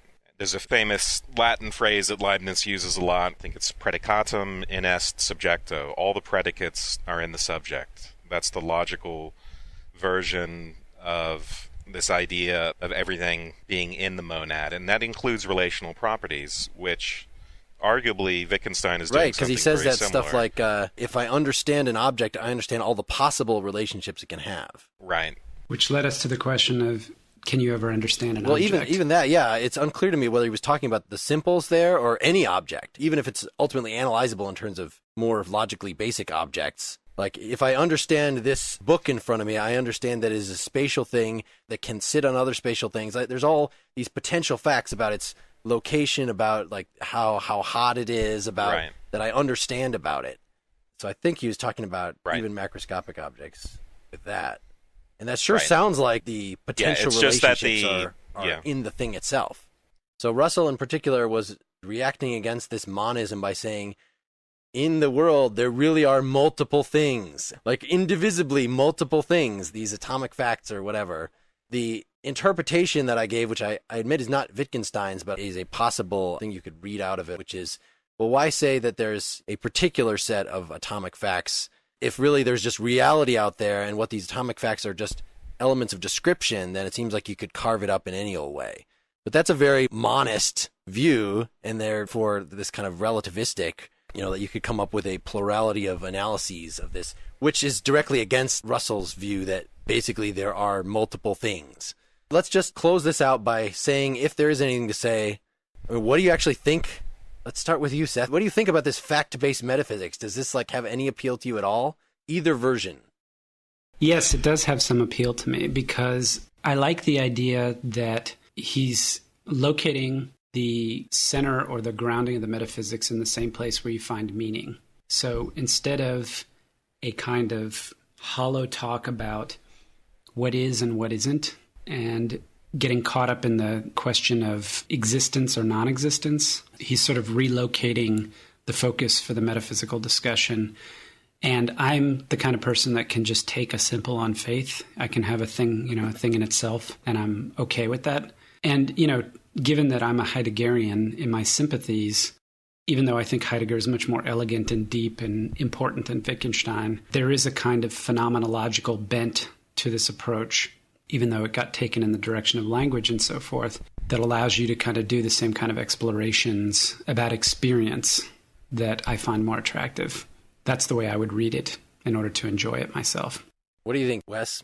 I like it. I like it a lot better than I did in graduate school. I remember being bored to tears by Russell and Wittgenstein, and I feel like I understand it so much better, too. It was just baffling to me, and now, for whatever reason, I guess, you go out in the corporate world for a while and you come back to it, and it seems a lot clearer. I like it, and especially after reading Leibniz, I like some of the similarities there, the sort of logical version of that. And then now I see some of the similarities to Kant as well. This idea of taking language and taking logic and trying to derive these metaphysical implications from it, basically. What must be the nature of the world such that it grounds the way we speak about it in a certain way. So, yeah, it has a lot of appeal to me. I don't think it's clearer to me. I thought I had a clear understanding of it when I read it the first time in my actual Wittgenstein class, and we went through this very, very carefully. And I like the idea of one of the other translations for Sachverhalt, atomic fact, is state of affairs. And I like that better, that there's just the state of the world. But that doesn't sound like pluralism when I think of it that way. Whereas it's clear if you read more that you're supposed to be able to sort of, even if there's infinitely many atomic facts, there's a lower order of infinity of atomic facts than other kinds of facts. And just the idea of, unless you're talking about some kind of relativistic system like I was talking about before, or, where you can sort of start with any arbitrary set of these atomic facts and build the rest of the facts, it seems a little artificial to me. It seems just as artificial as, the atoms in a void thing that he was kind of arguing against.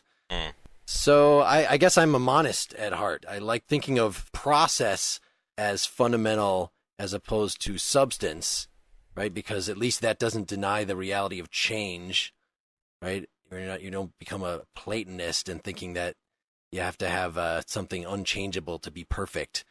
So I have in general a sympathy with this talking about facts instead of talking about things, but I don't find Wittgenstein's particular account of this very illuminating, and I think he didn't mean to be illuminating about it because, as we will talk about in the next discussion, he was ultimately against metaphysics, and like you're saying, that just this basic sort of what he would consider common sense are just the outline of a metaphysics that flows from what he really wants to talk about, which is logic and its relation to speech. Yeah. And I should say, I don't think the atomism, I'm not a logical atomist at heart in the sense that I think that he solves the problems he's trying to solve. In a way, they're trying to dissolve those sorts of problems that lead one to become an idealist or lead one to become a monist. And, of course, as usual, it's a failed project, as usual for any philosophical project, but it does put those problems into a much crisper light, let's put it that way. Let's say a much more atomistic light than one might otherwise have had. And then this idea of reducing the world to logic is pretty crazy if you think about it. Even physical necessity well, ends it up doesn't becoming logical reduce. necessity. I think we'll talk about science next time. I don't think it reduces. I think he makes a very clear distinction between it reduces speech to, at least if speech were well formed, to logic, but not the world itself, right? That's the whole point, that he's making this distinction between our representation. But the connections between the facts are logical. Now, whatever Sure. you want to say of what that means ontologically, that's difficult, but those are still relations between facts, and facts are ontological elements. So, All right. so that's about all the time we have for discussing the metaphysics, for discussing this part of the Tractatus. Tune in to the next episode where we will discuss the rest of the Tractatus, and we'll throw in a little Rudolf Carnap, a logical positivist, part of a school that was highly influenced by the part of the Tractatus that said you can't sensibly talk about the kind of things that philosophy talks about. So, last time we talked about Wittgenstein's picture of reality as made up of facts and propositions being pictures of facts. So logic is the practice of ordering propositions, making their relations to each other clear.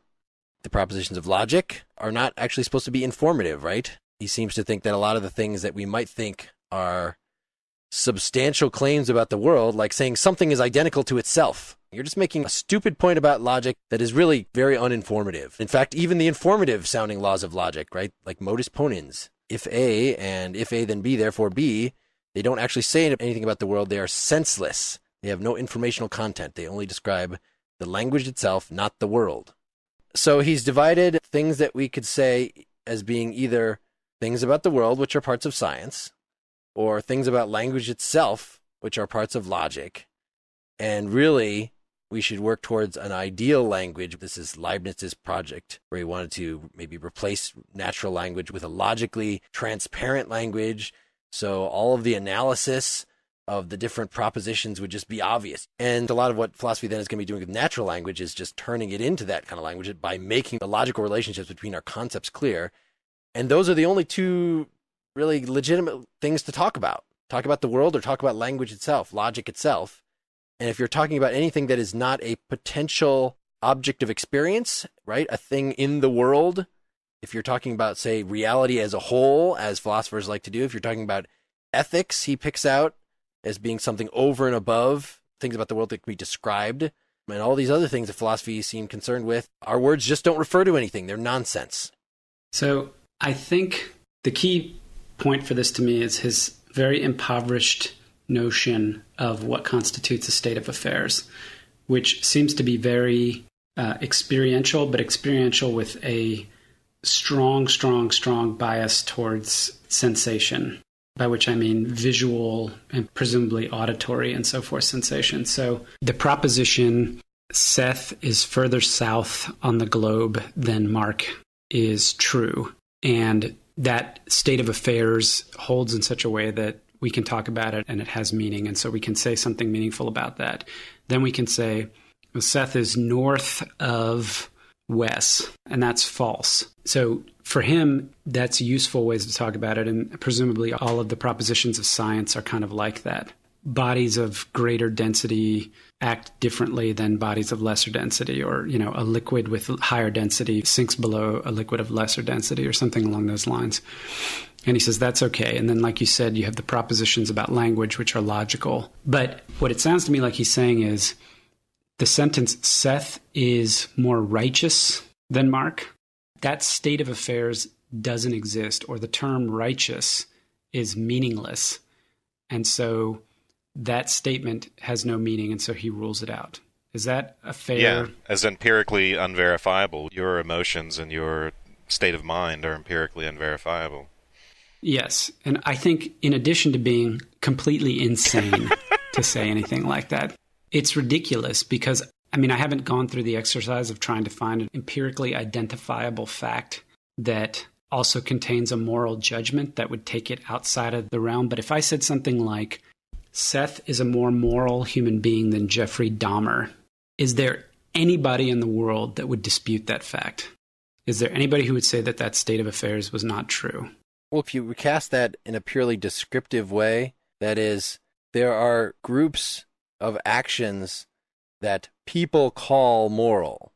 Not to say they are moral, but people call them.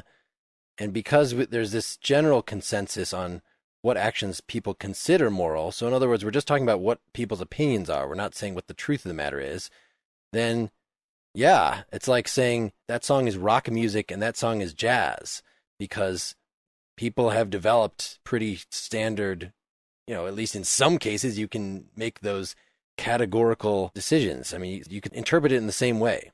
Or as an Aristotelian, you might want to relate morality back to health and so on and so forth. But I think the stronger argument here has to do with talking about mental states, and I think that sort of encompasses the moral part. Okay, so here's kind of my two criticisms of this. The first is, it's not clear to me that all empirically verifiable states of affairs are as completely boring and pointless as the ones that he uses in his examples, and that for the most part are used in examples in 20th century analytic philosophy. Do you remember spending hours and hours with the cat? I was just about to say that. Okay. And, I see a field of green and there's a point in it. And I mean, so for you to say that I cannot describe a state of affairs that's empirically verifiable, that contains any kind of meaning that extends beyond the realm of physical science, first of all, I question whether that's true. The second thing is, oh my God, what in the world would we be doing if all we did was talk about physical facts, empirically verifiable physical facts, and the logic of language? I mean, if that were the pursuit of philosophy, that you just spent your time pointing out how when people said interesting things about literature and philosophy and ethics and all that, was that you were caught up in a grammar mistake, there would be no point in pursuing this. That's awesome. And that's kind of like my huge bone to pick with this. So Wittgenstein was convinced he was right, and he was an insanely arrogant guy in that respect.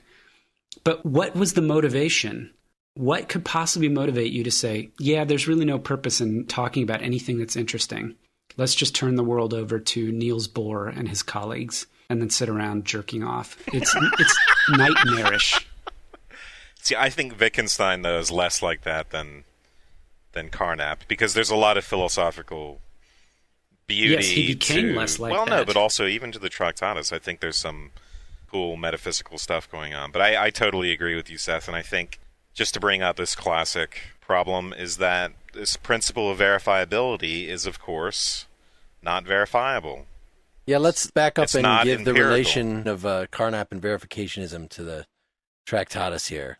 Okay. So like we were saying, the Vienna Circle logical positivists really took the Tractatus. They had some of these ideas floating around before the Tractatus, but they really liked the Tractatus and took this as a signal to declare war on metaphysics. And so the Carnap reading that we have provided a link to, he interprets Wittgenstein's main point here as saying that the function of philosophy is logical analysis of propositions, right, to show the logical relations between them. And one of the key parts of that, maybe the whole thing, is to find the verification for the proposition. The way he says it is, what reason do we have to assert that is true? So we can verify this either directly through perception or much more likely indirectly. And here's a quote: a proposition P, which is not directly verifiable, can only be verified by direct verification of propositions deduced from P, together with other already verified propositions. So he gives an example about if you're trying to determine if a key is made of iron. Well, you do tests on it. You might not be able to just verify that it's iron, but you can do tests on it. So is it attracted by a magnet? You could do mechanical, chemical, optical tests. At each point, we know that iron is supposed to yield a certain result with the test, so at least it has a chance of failing. You might not conclusively be able to prove that it is iron, but you can get a better and better and better idea. But it's really saying that what this is iron means is it will pass all these different tests. Right? It will show itself to have the same properties as things that we have determined to be iron. And so he thinks that you should be able to do that with everything. And so if you say, there's a God, and you can't tell me which observations that's supposed to give rise to, right? What tests you could put to it, then it's meaningless, right? If it doesn't have a verification, either direct or possible indirect, it's a meaningless concept. And I think the problem is that it's not just God, it would be anything philosophical, including the principle of verifiability. There's nothing that you can do to empirically verify that principle. You can give no argument for the principle of verifiability except that it makes you comfortable because all the philosophical problems that worried you, you no longer have to think about, right? It tidies things up. Yeah, if you're a system builder, if your concern is how do I create a complete closed system and tie up all the loose ends and all that stuff, I'll go back to my point that I'm not sure the purpose of philosophical activity is to be a system builder. Even though there have been plenty of people that do that, it certainly misses the point of Wittgenstein, who was not trying to build a system. Yeah. At least I don't think he was here. And also, there are things that have, like, for instance, the concept of God fulfills some conceptual role. It may do so illegitimately, but there's some problem that it's addressing, and there's some motivation beyond a mere mistaken grammar. But again, I just think that the biggest problem with this, and I think the reason why it was ultimately abandoned, is that inevitably we make these philosophical and, in the technical sense, meaningless statements, because whenever we make second-level observations, in other words, whenever we are reflective and turn the mind back on itself, for instance, or language, whenever we try to talk about language or talk about relations, it comes back to the ontological problem of relations that we were talking about with Bradley. Anytime you're talking about something formal, it shows itself, as Wittgenstein said, and as showing itself as being structure, you're going to fall into a whole lot of philosophical problems every time you try and treat form or structure as yet another object. So the idea is we have to avoid treating that as an object within our language, and any talk about that becomes meaningless. Otherwise, you're going to get yourself into philosophical problems. And I think the motivation for that, which is the avoidance of philosophical problems, is not strong enough to justify it. Obviously, you can't empirically justify creating these suppositions and rules to avoid those problems. And I think, again, other than that, the only other argument you can give for it is that, well, the world must make sense and we must be able to make sense of it completely. I don't know if that made sense, but... Yeah, I kind of feel like I'm on the periphery of this. Like, I'm not taking it head on, that I'm just a little bit angry about it. So I'd like to try to understand and give a charitable reading and then, provide some kind of criticism of it. But I'm totally with you. I get so angry about this stuff. Well, I get as angry about this stuff as I do about relativism. So, Mark, you're going to have to be the sober one. I sympathize with first Wittgenstein's argument really against making any universal claims. That's the foundation of system building, and right from Plato talking about the forms and stuff. The philosophy seems saying everything is water is like one of the examples that Carnap gave from ancient Greek philosophy. And how do you argue between everything is water and no, everything is the void? Actually, although, isn't that an example of an empirical proposition that doesn't count as meaningless? Seriously. How so? I think he was giving that. He was saying that as ambitious or as absurd as those. Let's read the actual. No. I'm probably wrong about this. Let's just read it. I do not include in metaphysical those theories, sometimes called metaphysical, whose object is to arrange the most general propositions of the various regions of scientific knowledge in a well-ordered system. But that's not. Everything is water is not in that part. That's empirically verifiable, though. It's not metaphysical. You can test whether or not the world is made of water. Not if it's underlyingly made of water. Very famously, Plato came along and said that these sorts of quasi-philosophical and yet materialistic theories, because they're still essentially materialistic, and in that sense, you're dealing with something, saying the world is made up of ideas in the Platonic sense is dealing with something which I think of as unverifiable. Saying that it's made of water seems in a different category. Here's the quote. Now let us examine this kind of proposition, that is the metaphysical proposition, from the point of view of verifiability. It is easy to realize that such propositions are not verifiable. From the proposition, the principle of the world is water, we are not able to deduce any proposition asserting any perceptions or feelings or experiences whatever which may be expected for the future. Therefore, the proposition, the principle of the world is water, asserts nothing at all. Yeah, I see what he's saying. I think it's a bad example. I don't think it's very charitable to say that he's trying to say the entire world is understandable.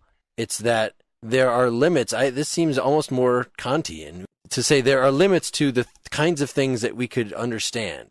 Yeah, but the difference is, and this is the difference with Kant, that, as a strong Kantian, as is probably obvious by now, I absolutely agree with that. But Kant is very careful to say you cannot talk about God, for instance, or freedom or soul as an object of science, and you get into huge problems with that. It's sort of Kant's version of the grammar mistake. If you treat the soul as an object that will behave as an empirical object and is something out there in the world to be examined, you'll get all sorts of errors. But that doesn't mean you can't talk about the soul, and that doesn't mean that you can't have rational thought about the soul. Kant distinguishes thought and knowledge. So it's just a matter of understanding the difference between those two activities. Yet defining science and cordoning it off from the metaphysical, I think, is an important enterprise. But saying that means that metaphysics is completely illegitimate, I think, is the step that I reject. Hear, hear. Well, I mean, isn't it just tied to that Cartesian desire for certainty, right? That we don't want to call anything knowledge at all unless it is certain knowledge, unless it is clear and distinct. And so their interpretation of that is empiricist. In fact, he quotes Hume somewhere in here. Can I give the quote from Hume? "It seems to me that the only objects of the abstract sciences or of demonstration are quantity and number. All other inquiries of men regard only matter of fact and existence, and these are evidently incapable of demonstration. When we run over libraries persuaded of these principles, what havoc must we make? If we take in our hand any volume of divinity or school metaphysics, for instance, let us ask, does it contain any abstract reasoning concerning quantity or number? No. Does it contain any experimental reasoning concerning matter of fact and existence? No. Commit it then to the flames, for it can contain nothing but sophistry and illusion." Mr. Grinch. That's a quote from Carnap? It's in the Carnap, but it's a quote from Hume from Inquiry Concerning Human Understanding. Okay. So, I give Hume the benefit of the doubt, but not Carnap. Because Hume at least was... And Kant was very motivated by that Humean skepticism, but as Kant phrases it, he finds a way to preserve faith. And, well, Hume creates problems even for science, and I think that's what Kant thought, because Hume debunks even causality. Yes. I think that's why he must Wittgenstein be. For that yeah. That's why he must be talking about quantity and number there.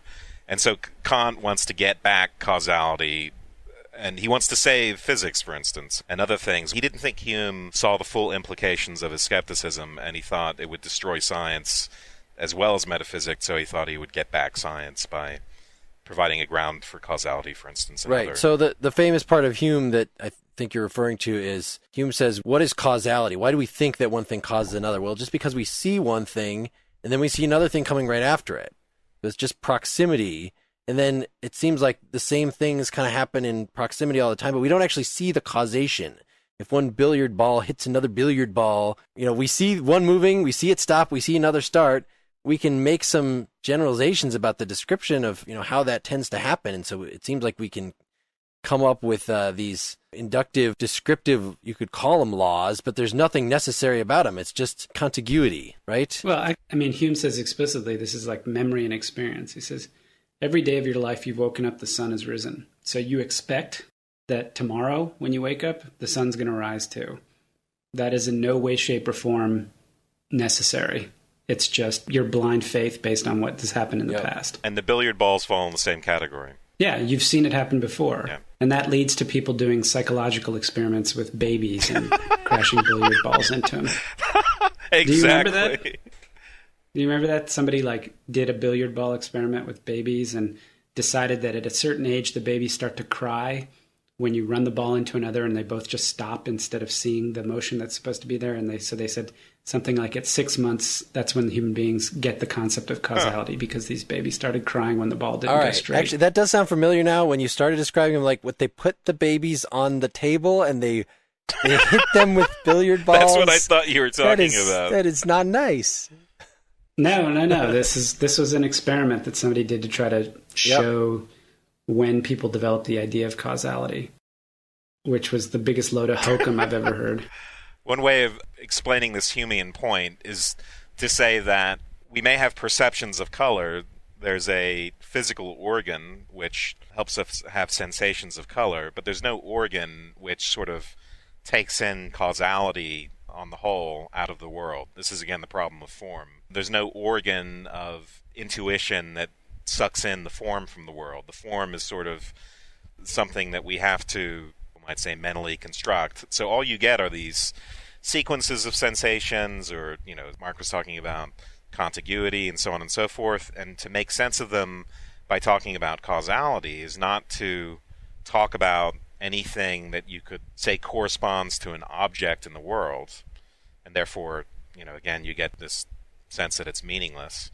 So for Kant, he wants to get back causality, and the only way he can do that is to say that it's a category of the mind which the world already includes, where you reconceptualize the world as something that is already has the mental activity baked into it. So the world outside of that is this unavailable thing in itself, where all these categories of space and time, they're no longer legitimate, and then the world that the mind stamps with its own categories, it stamps with space and time and causality and all those things, so that sort of by sucking all those things into the mind, you get this idea of objectivity, where the mind constructs it or bakes in those categories into the world to begin with, and then objectivity is a matter of analyzing or taking that synthesis and undoing it in the right way, in a way that's not in error. So we cannot help but see things as causal, just as we can't help but seeing things as spatial. Right. It's objective in the sense that because the mind is constructed that way, it's never going to be the case that we're going to wake up and the sun hasn't risen, or that a billiard ball hits another one and it doesn't move. Well, that it hasn't risen without a contravening cause. Of course, right. The sun could not rise. I know. It gets that's blown up. That's yes. implied in what that's implied in all that.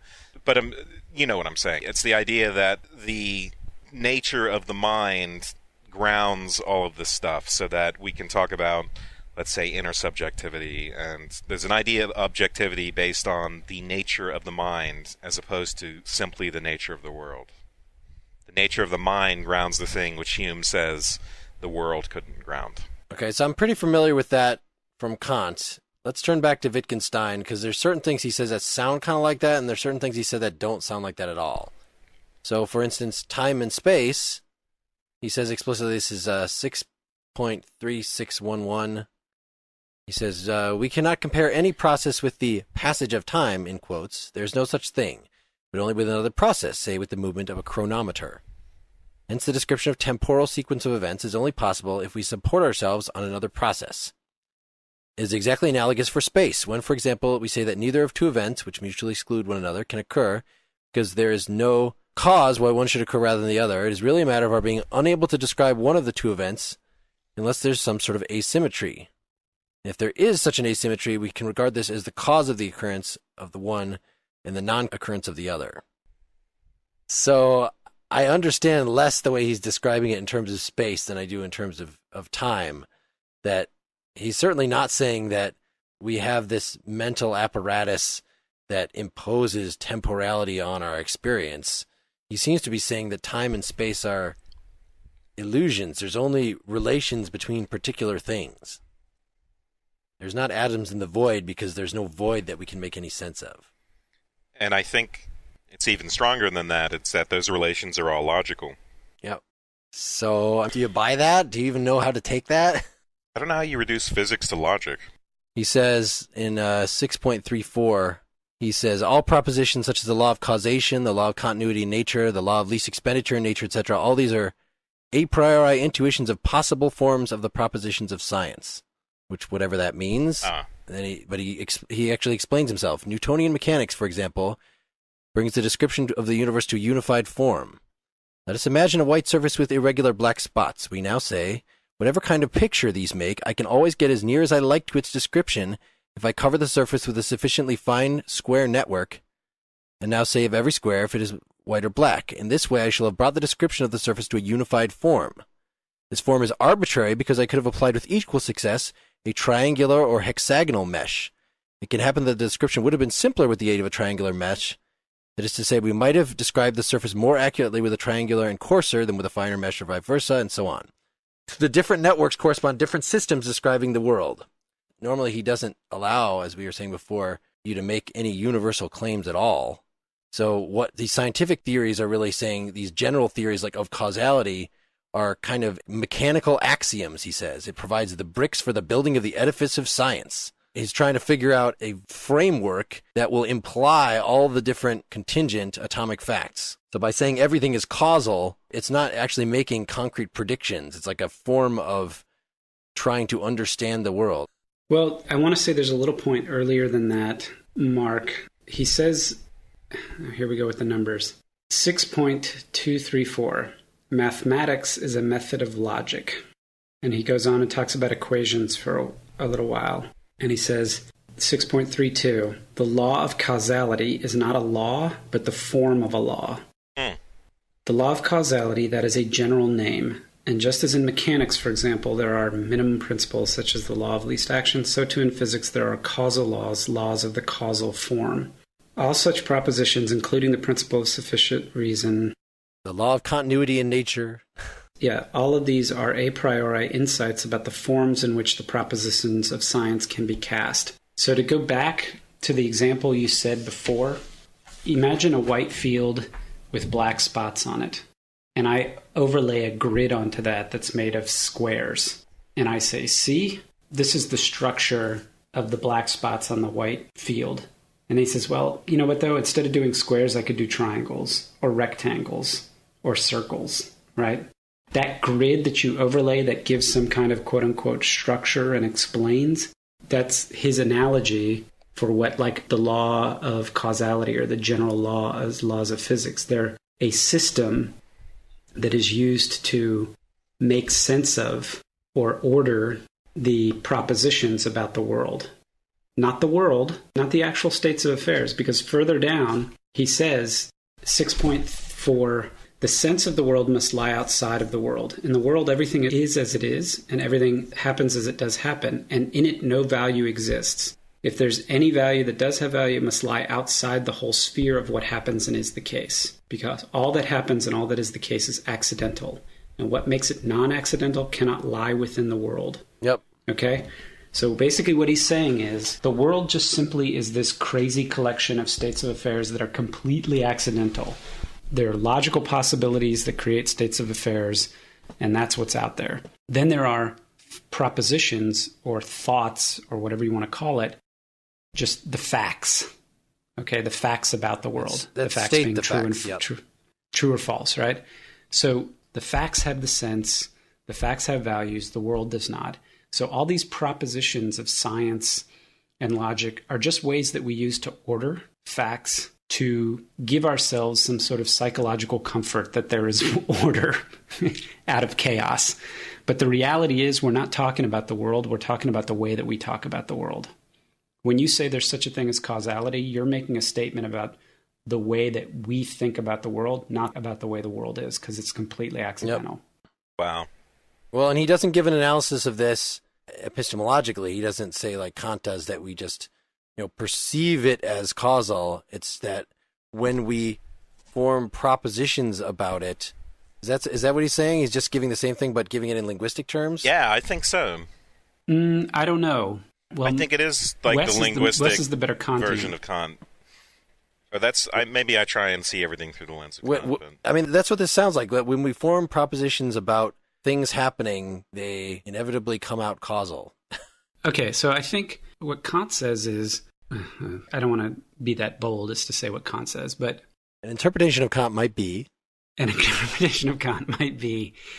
that Kant says the way that we experience reality, we impose a structure of causality on it, and we can't really do otherwise. Now, that may or may not be, like maybe beings from another planet would have a different notion that wouldn't imply causality or what have you.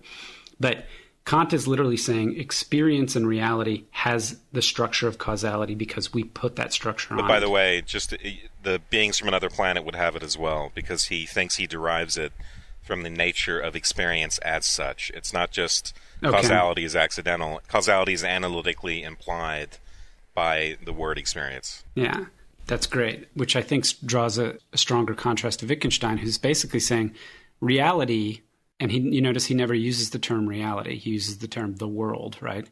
There is no causality in the world. Causality is a empty logical construct that we use to order our thoughts or facts about the world, because to not do so would presumably be somehow chaotic and less attractive. But I think he's making a clear and explicit distinction and saying the world itself does not have any cause. It's completely accidental. Which you would have to say about the Kantian Ding on Seek. It sounds like he's in the Ding on Seek realm, except there's logic there. There's Thing in itself. Yeah, sorry, the thing in itself. You know, it's similar to human Kant in the sense that causality isn't out there in the world. For Kant, in the sense of in the world of the Ding an sich. For the objective world or our world of scientific experience, Kant had a very special idea of that, where there was such a thing as causality, again, grounded in the nature of the mind. I think, Mark, what you're saying is a good contrast, that Kant could ground that in the mind, and Wittgenstein doesn't seem to be saying why it is that causality would be a form of language.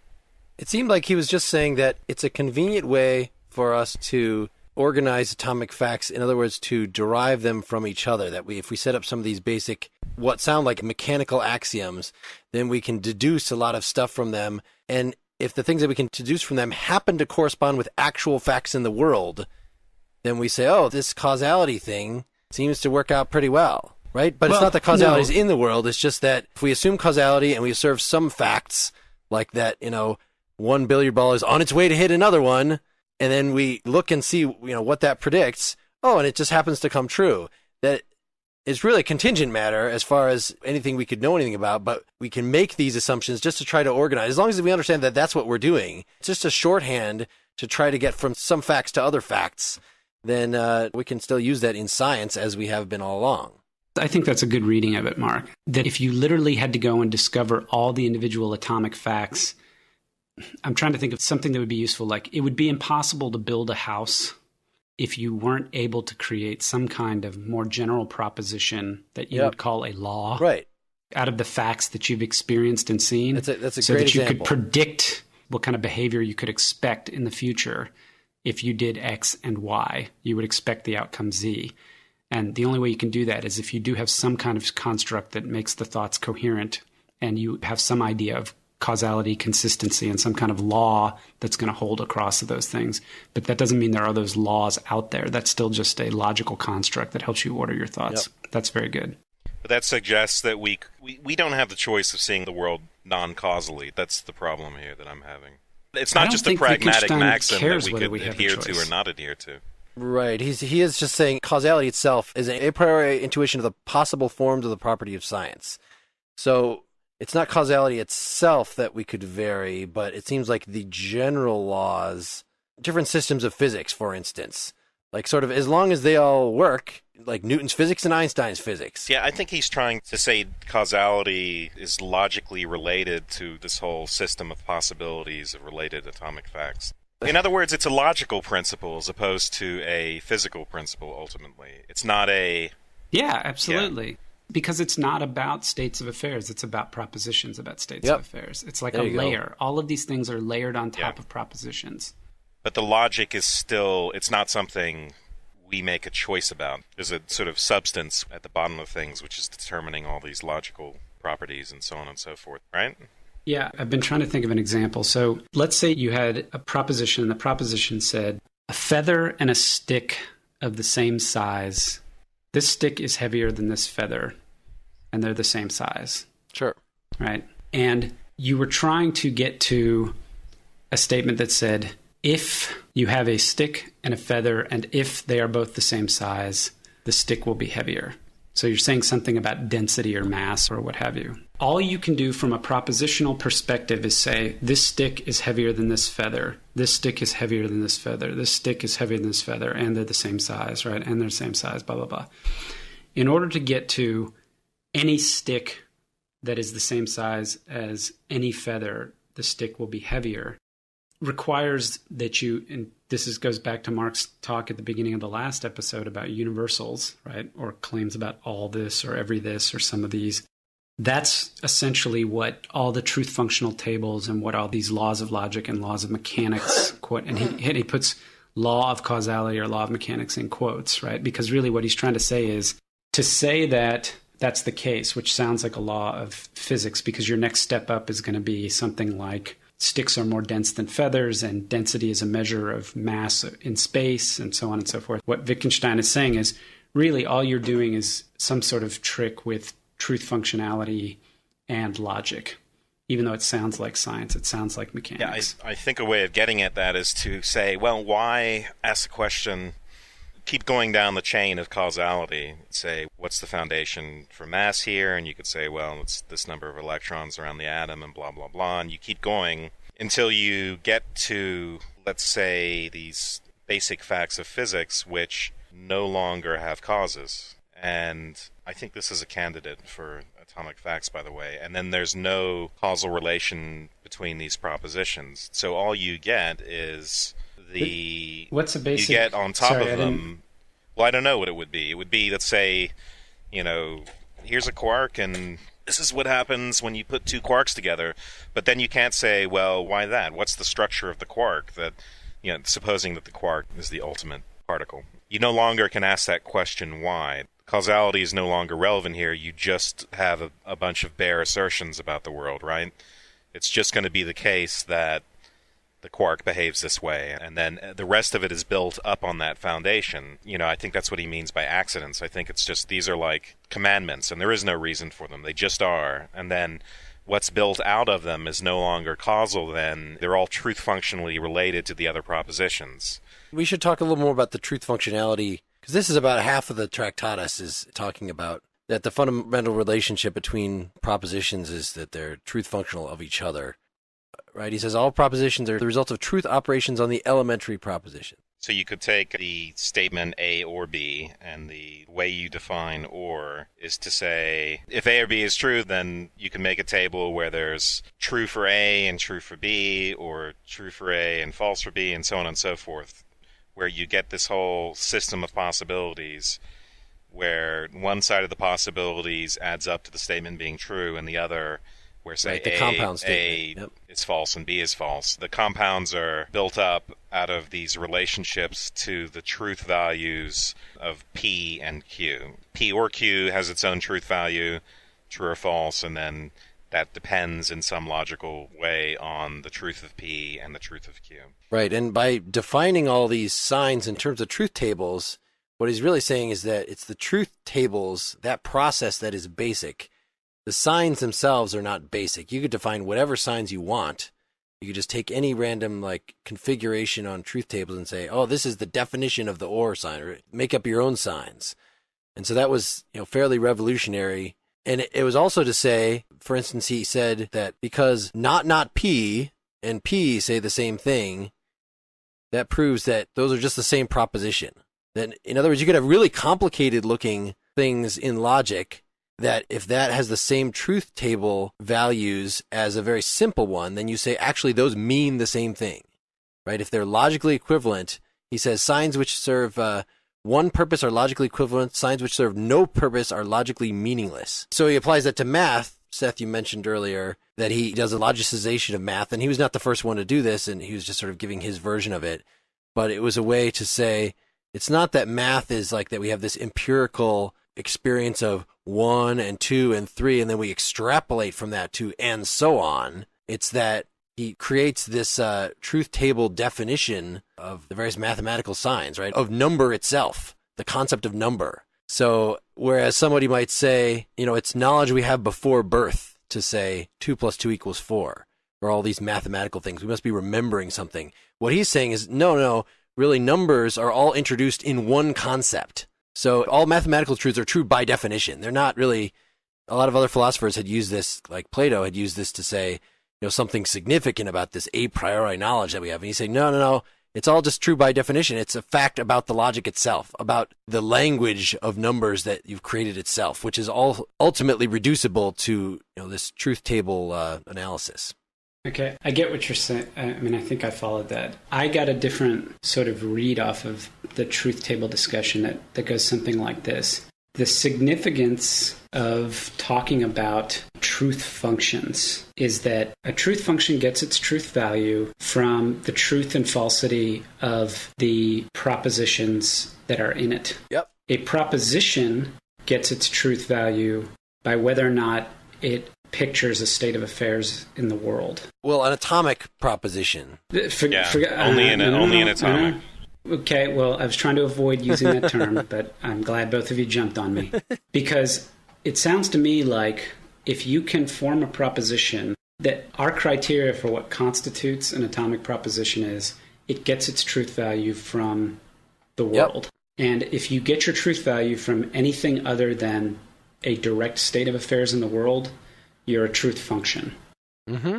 But the atomic proposition, by the way, just to clarify, it gets its truth value from sharing the logical form of I was the state about of to affairs say in the that. world. Yeah, that's right. Yep. Yes. Yeah, it's just that picture. Yeah. That picturing thing we just talked about last time.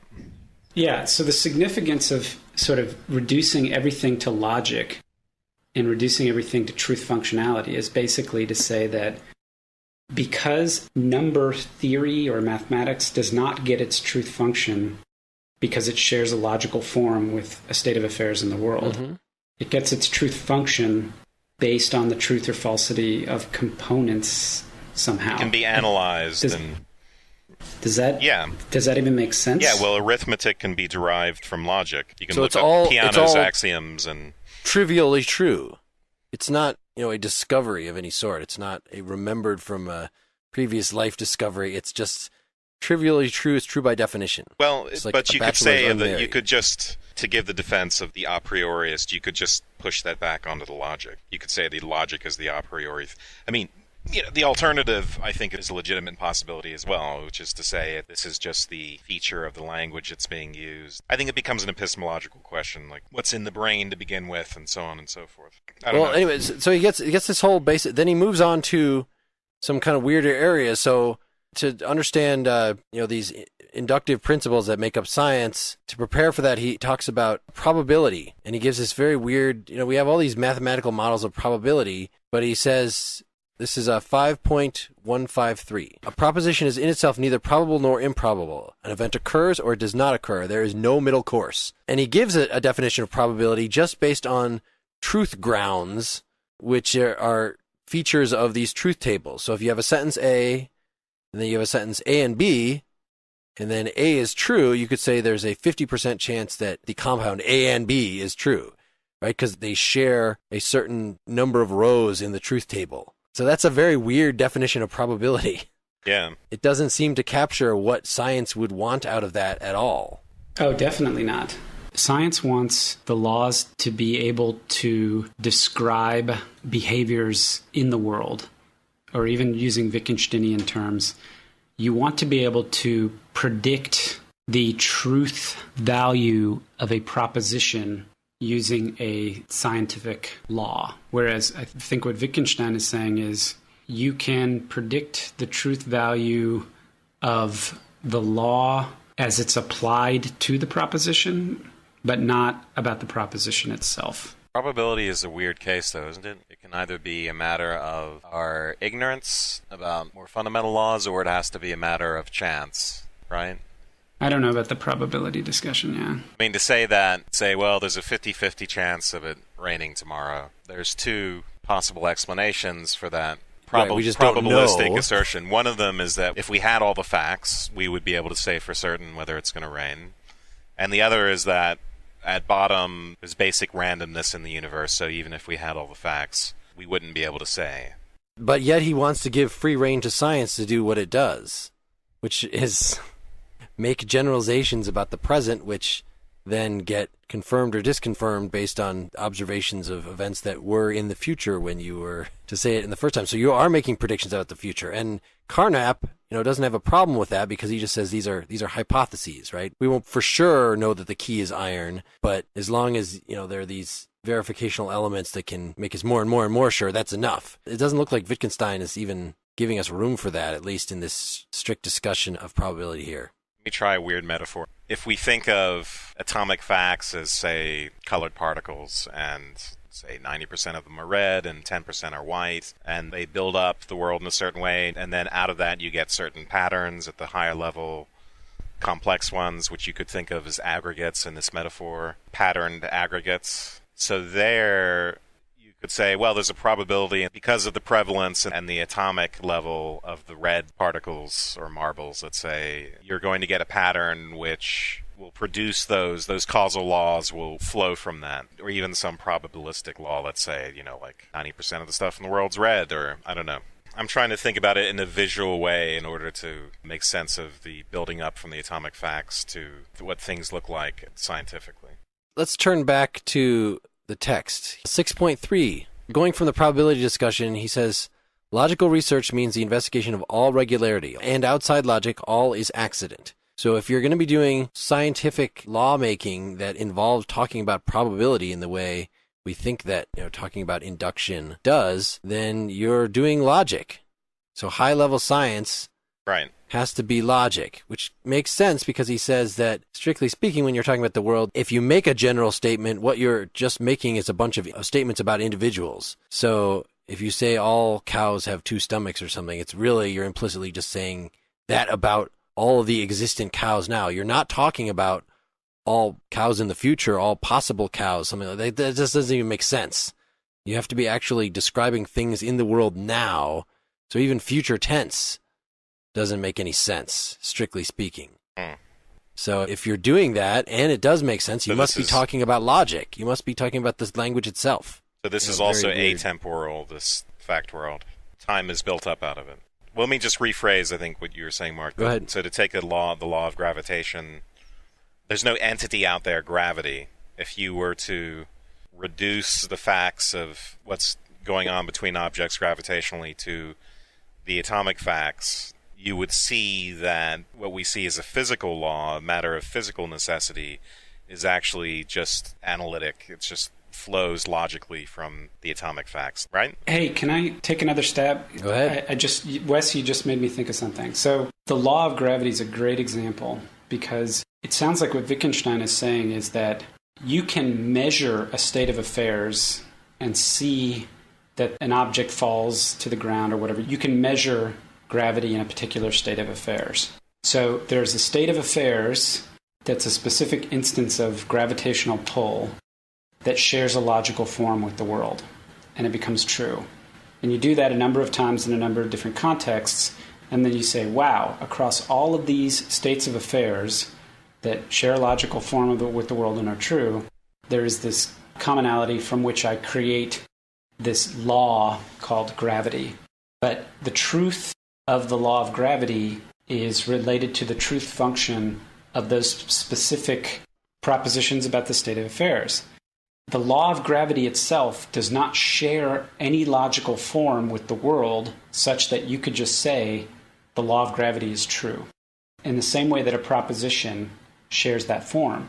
So kind of what he's saying is, by virtue of the way I have defined all this stuff, any law, it has no logical form that it shares with the world.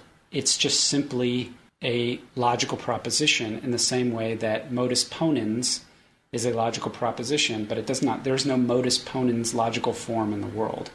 Yep. Yeah, so I think that goes for any compound propositions. Yeah, I think it would hold for any compound propositions, but it's once you get to me explains to me why he thinks that there is no gravity in the world per se. Yeah. He's just saying the law of gravity as a proposition does not correspond in any way with logical form to the world. Here's a quote from the latter part of 6.342. So, too, the fact that the world can be described by Newtonian mechanics asserts nothing about the world.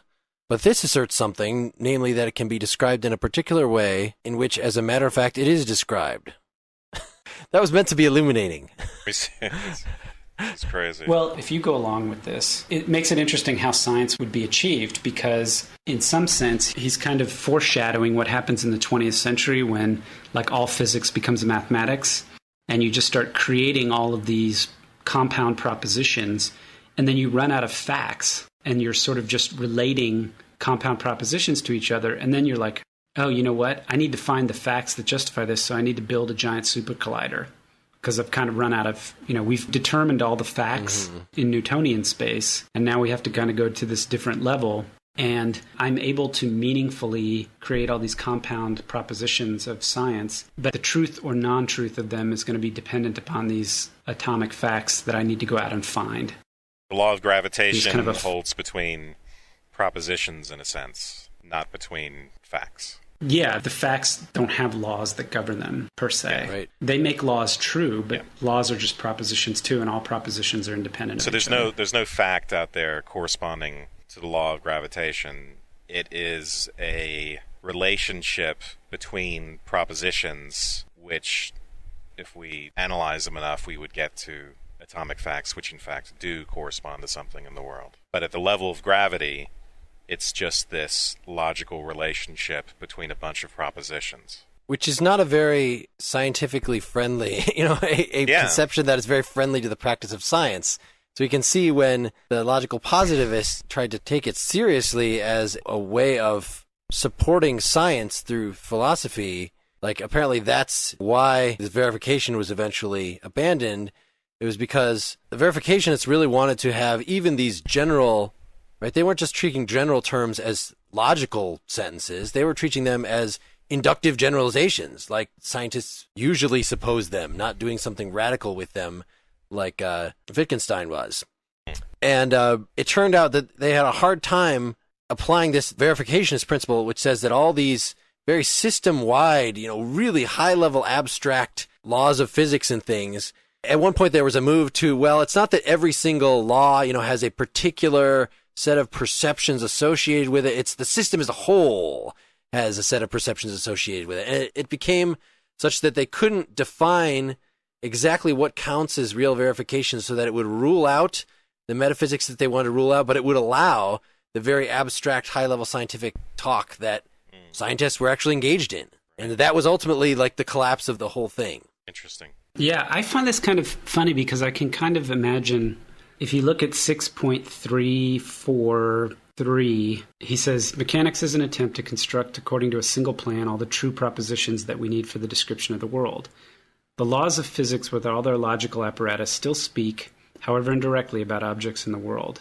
We ought not to forget that any description of the world by means of mechanics will be of the completely general kind. For example, it will never mention particular point masses. It will only talk about any point mass whatsoever. So I had this image in my head of some scientists saying, oh, well, here's the scientific law. What is it? Force equals mass times velocity. Is that true? Is that one? Yeah. Okay, so force equals mass times velocity. And Wittgenstein says, wow, that's great. Prove it. And the guy goes, okay, here's some more math that shows that the equation is valid.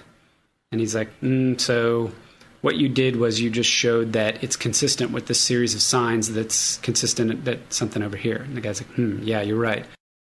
Well, here's how I'll prove it. Here's a mass, and I'm going to throw it, and I'm going to measure what happens, and then I'm going to throw another mass at a different speed, and then I'm going to throw a different mass at a different speed, and then once I get all these things together, I'll be able to show you that the math works out. And so Wittgenstein says, oh, so force equals mass times velocity, what you're really saying is this particular mass thrown at this velocity equals this force. And so that one thrown at that velocity equals that force. That's really what this comes down to. Yeah. You just found a shorthand way to say that. Or in other words, the law is directed towards the propositions rather than towards the world. So that when you say F equals mv, it's not a description of the world in the sense of about the facts corresponding to the propositions. So the facts about this, when you threw this mass and this is what happened. Rather, you take all those little separate events, you threw the mass and this is what happened, you threw the mass and this is what happened. You take that series of propositions, and then F equals mv is in a sense about those propositions.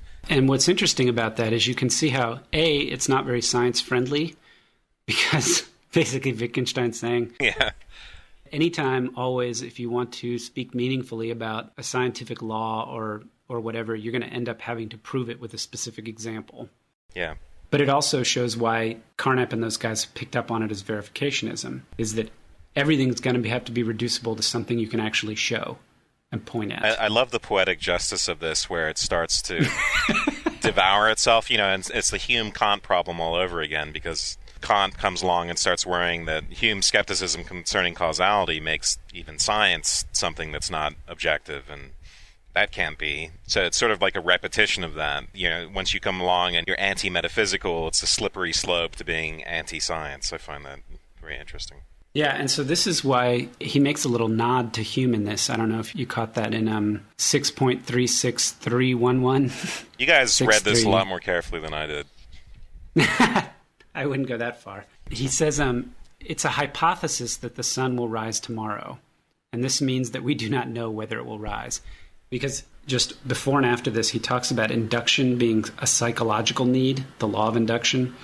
So if you figure out all the physics and the physical laws that arise from the propositions about the physical facts that tell you that the earth spins around the sun and yada yada, right? So you basically say the earth is a mass that revolves around the sun and rotates on its axis, and you have all these laws that describe that, and then you say, therefore, the sun will rise tomorrow.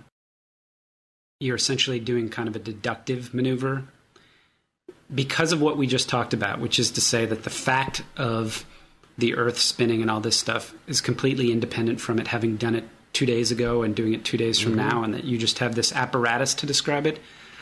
What he says is what you're really doing, you can't ever deduce from a physical law of nature something is going to happen. You induce, is that the right word? Yeah. He's like, you do it because you have the psychological need to believe that it's going to happen. Because there's no such thing as physical necessity. The states of affairs are accidental. There's only logical necessity. And so with the logical, that's totally Humean. Totally. And he's even using the sun rising, which is the Humean example. Now, if it turns out that's awesome. That in the whole set of atomic facts that the sun always does rise, all things being equal, we're ruling out any of the cases where the sun gets blown up and all that stuff. If you looked at the whole field of facts and everything was such that that supposition about the sun flowed logically from all the atomic facts, there's your logical necessity. But the problem is that at this point in time, we can't know that whole field of facts. It could still be a law, which, again, the law is directed towards the propositions. It's about the propositions. But if you take the whole set of propositions, and it is the case that every proposition is in accord with the sun always rising, then that law, in a sense, holds. Because there's no physical necessity that it's that way. You could have been in a world where gravity held every time but once. There's just, for a split second, gravity was gone, and the world behaved completely bizarrely against the law of physics. There's no logical inconsistency to that. So if you took the whole set of propositions, you'd see that little errant group of propositions that didn't fit the overall pattern. Yeah, I actually suddenly am a lot warmer to Wittgenstein because I've been kind of a Humean for a long time where, I bought the idea that it's my experience of things happening over and over again that makes me expect that they will happen again. Mm-hmm. The fact that something happens over and over and over in my past experience makes me think it will happen again. And that I used to get very passionate about the idea that I couldn't care less about the laws of physics when it comes to me wondering whether or not the sun is going to rise tomorrow. Like, no amount of physics explained to me, no symbols on paper, no telling me about gravity and all that stuff was ever going to convince me. That had no bearing on it. It was all about my experience of the way the world worked. And Wittgenstein has just given me a really elegant way of telling you that your laws of physics really don't do much for me deductively, that the best I can do is inductively reason to future events.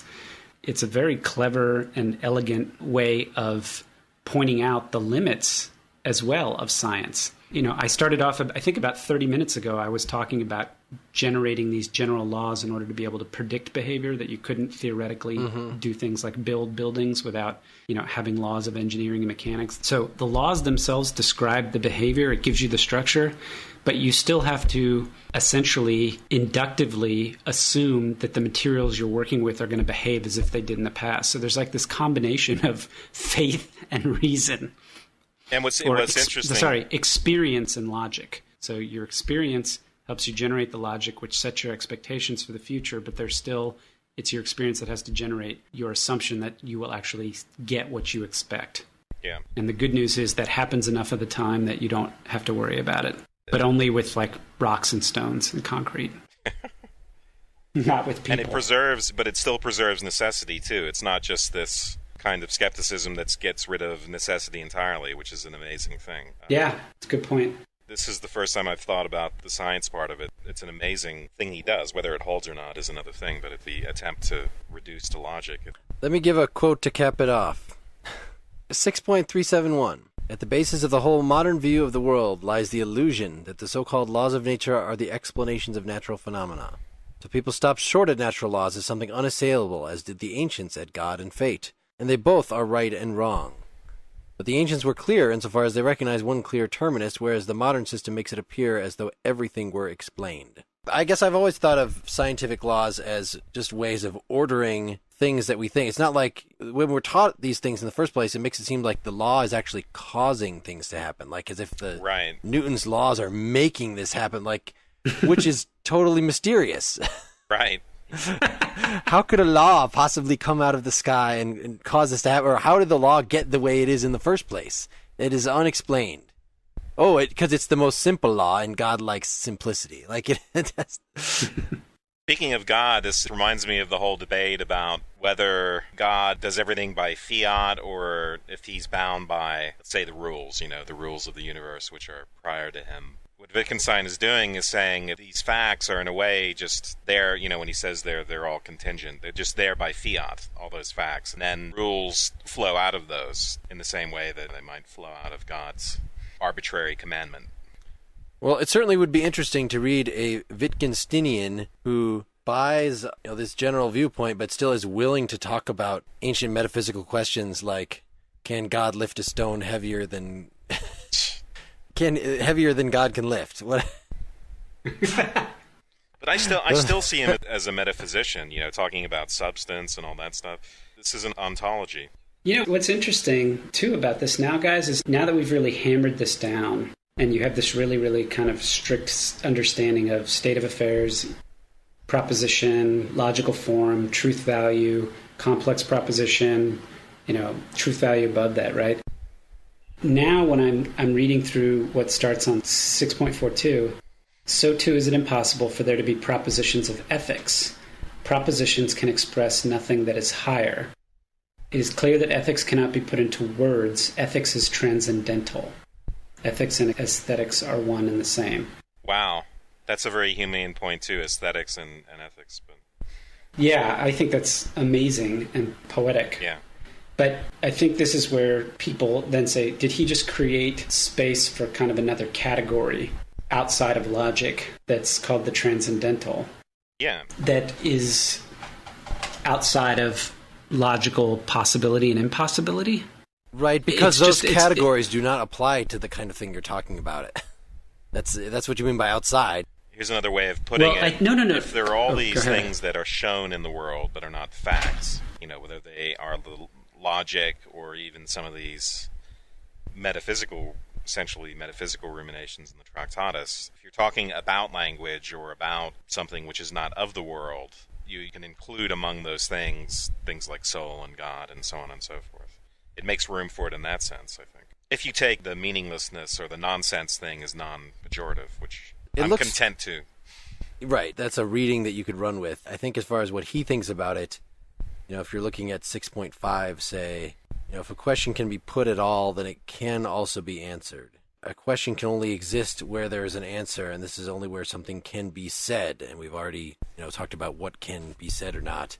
He really seems to come down. It's not just, we can only have certain knowledge of things of this. The way he ends it, right? Whereof one cannot speak, thereof one must be silent. In other words, I'm not saying like Kant is that, you now have free reign to talk about faith. Maybe it's on one interpretation of Kant. We understand that scientific knowledge doesn't apply to these transcendental things, so you can then speculate all you want as long as you know that you're just speculating or your actions are connected to these transcendental things by practical reason or these other mechanisms that Kant has of showing that ethical truths are the case. We'll be talking about that in a couple episodes from here. But it just seems he wants to just shut it down, Wittgenstein. Well, it's easy to say that after you've had... I don't think that's... And it's easy to say that after you've had your fun. It's like the girl who becomes puritanical late in life after she's had her fun early on. Where's the fun for everyone else, right? Wittgenstein can do a whole treatise talking about things which are essentially, he's talking about what's shown. He's not talking about, what proposition in the Tractatus is empirical? There's nothing. It's all metaphysics. Well, it's all illegitimate in some sense, except for maybe truth tables and the strictly logical stuff. But the rest of it is strictly speaking nonsense. So see, like Russell in the intro and Carnap in talking about this seem to think that why can't you have a second order language to talk about what your language can and can't do? So Carnap says that he doesn't really think a lot of the stuff that, according to Wittgenstein's strict definition, is senseless really are senseless. That even as you say, if everything in the Tractatus is really off limits or everything is not pure logic, then this discussion of, there's some illegitimate talk and there's some legitimate talk is itself illegitimate because you can't get on both sides of the limit to talk about where the limit is. Like, it just shows itself, is the way he puts it. And Carnap just denies that. Of course it makes sense. You understand it perfectly well. And it makes sense in a way that everything is water, or there is a God, or there's not a God, or everything is ideas, or everything is matter, in which those don't make sense. I really do see those as, you can still think that a lot of the stuff Wittgenstein says in here has sense, but yet still rule out metaphysics proper. Well, it's senseless but not nonsense. But it's senseless in the strict sense of the logical tautologies being, senseless. But it still is... That's a technical meaning of senseless, but yeah, I think you could say all that stuff is not nonsense, but when he starts talking about the world as being composed of facts, he's no longer just talking about language, and that's where he gets into, I don't see how Carnap could say that that's not metaphysics. Yeah, that part in particular. I agree with that. That part in particular, that talking about particulars and stuff in the way we were in the whole first episode here. I think there's a reason why, at least in this bit. I don't know how much Carnap or other folks talk about that in other contexts. But the problem is, they deprive themselves of the ability to, again, I hate to harp on this, but I just don't know how you justify a verificationist principle according to the verificationist premise. You can't say verificationism holds because of something I observed in the world. No, that's true. You could never prove verificationism. Or even inductively prove it. Deductively or inductively. Yeah, it would have to be, the truth functionality of verificationism would depend upon a bunch of facts. Right, well, all of them... A bunch of propositions. I don't, since we just read this little piece of Carnap, I don't know that we should... He probably has a response to this. I know Russell himself says in the logical atomism piece that the postulate that there are multiple things in the world, he says, is ultimately undefended. Like, he admits that there are certain things that you start with, and you can sort of, as you work out the things that follow from that, you can sort of see, okay, that makes more and more sense, but you can't ultimately go back and give a proof for it. And I think that's the way verificationism is itself supposed to show up. It's we understand how language works. We understand Hume's point about the connection between legitimate language and perception.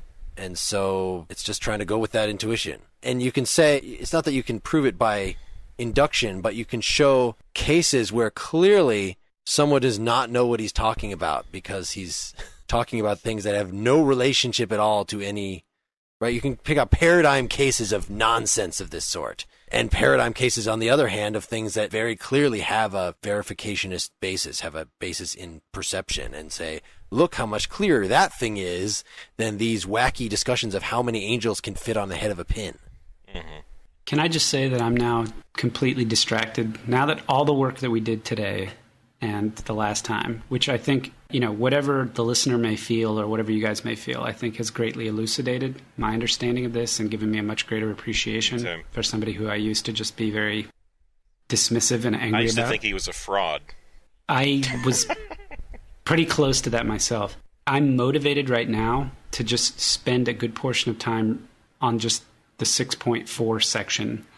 Now that I kind of understand, well, I don't want to say that. Now that I have an interpretation of all the stuff that comes before, I'm really kind of interested to go and look at this stuff about ethics and, the transcendental and so on, because in the context now of what he's saying, it makes me think that he's created a space, a metaphysical space, if you will, for God, ethics, and all that, and I think it's kind of cool. Yeah.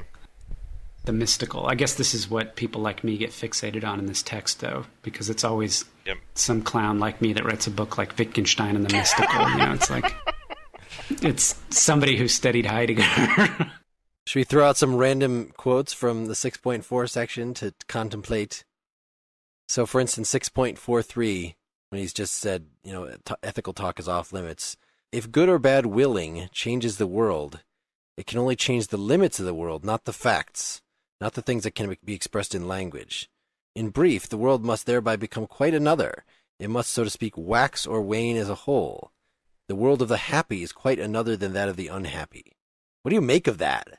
It makes me think of the whole mind-body thing again, the idea that the mental doesn't do anything within the world, right? We talked about that with Leibniz, this conservation of mass and energy. So good or bad willing cannot change the world. It cannot alter facts. And so when you say change the limits of the world... Well, I'll tell you what, the interpretation... So I don't know which translation you have. Ogden. Okay, the one that's on the Gutenberg, Mm-hmm. This is the translation, so let me read the previous statement as well. It is impossible to speak about the will insofar as it is the subject of ethical attributes, and the will as a phenomenon is of interest only to psychology. If the good or bad exercise of the will does alter the world, it can alter only the limits of the world, not the facts, not what can be expressed by means of language. In short, the effect must be that it becomes an altogether different world. It must, so to speak, wax and wane as a whole. The world of the happy man is a different one from that of the unhappy man. So too at death, the world does not alter, but comes to an end. See, now it makes me think of Sartre. He talks about emotions coloring your world. This is part of why we have this ultimate freedom, is because we have the power to interpret, maybe not just at will, but something within us can interpret our situation in different ways. So even if we're in chains, we can interpret it such that we can feel very free or feel not free, or we can remake the world. So again, like the world of the happy is very different from the world of the unhappy. It sounds to me like he just created a demarcation between subjective experience of the world and what you might call objective experience of the world. So the facts are the basis that allow us to have a commonality, the world that we share, but anything that's not related to facts, psychological, the will, ethical, and all that, defines my subjective experience of the world. And the subjective, that's where the limits come in, or the world as a whole. That's another thing in a way that's only shown but can't be said, right? You can't refer to the mind as an object.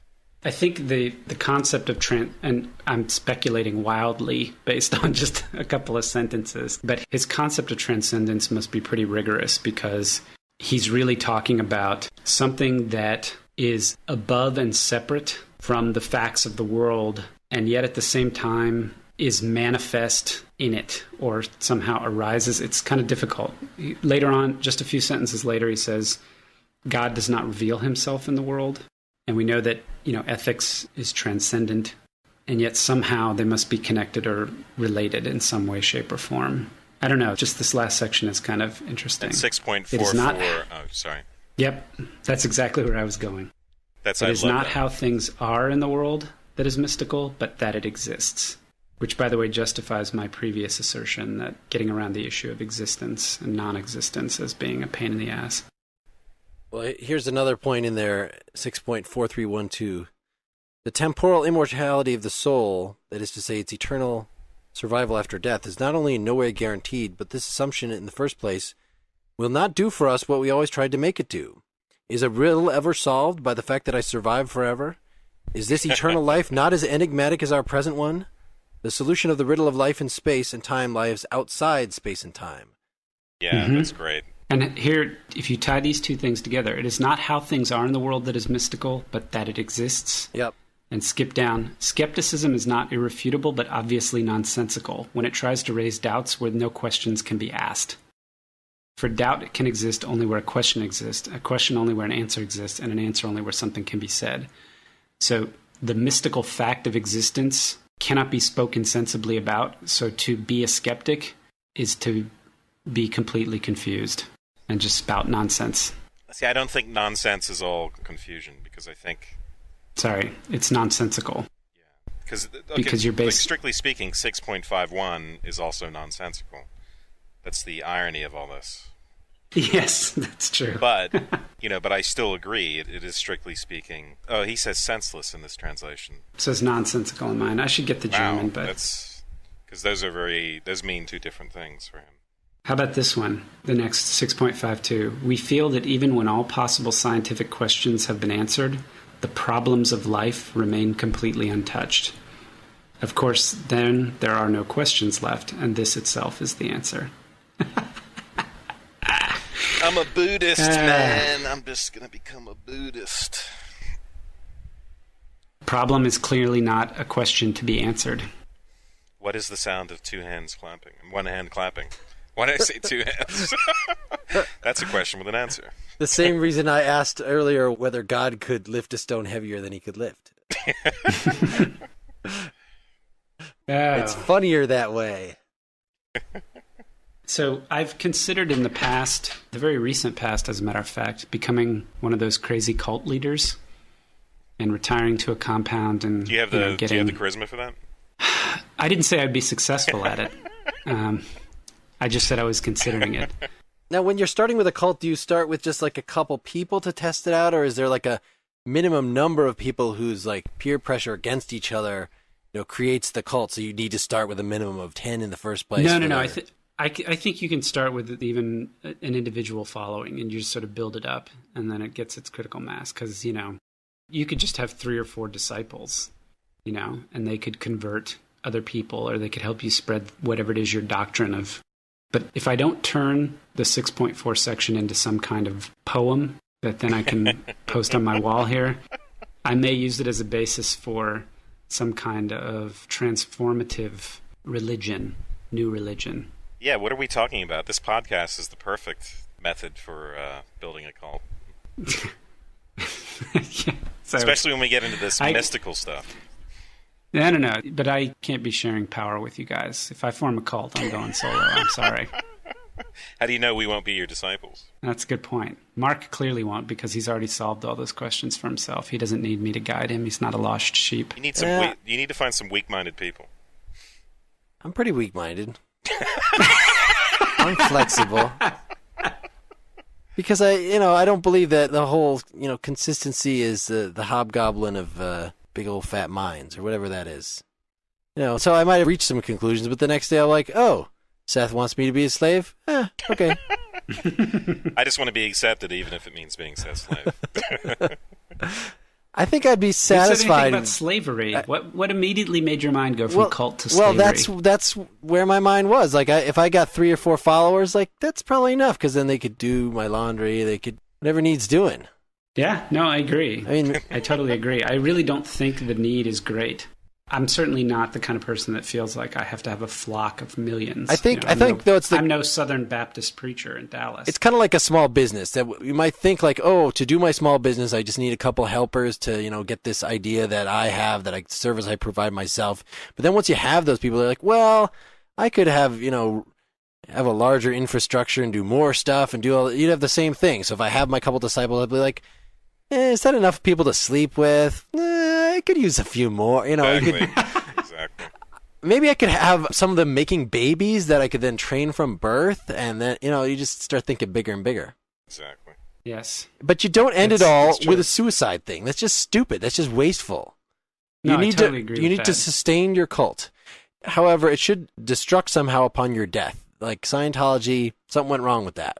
Yeah, well, then that's why those things are so persona heavy. Once the leader dies, it's always hard to hold those things together. I think mine would planned. Somehow. Maybe I could tie these 3 things together. I could do kind of the Wittgensteinian mystical, the Book of the Subgenius. Do you remember that from Junior Bob Dobbs? The Book of the Subgenius from back in the 80s. And then also somehow golf and the 4-hour work week. Like if I can pull all those things together, I think I might be onto something. Nice.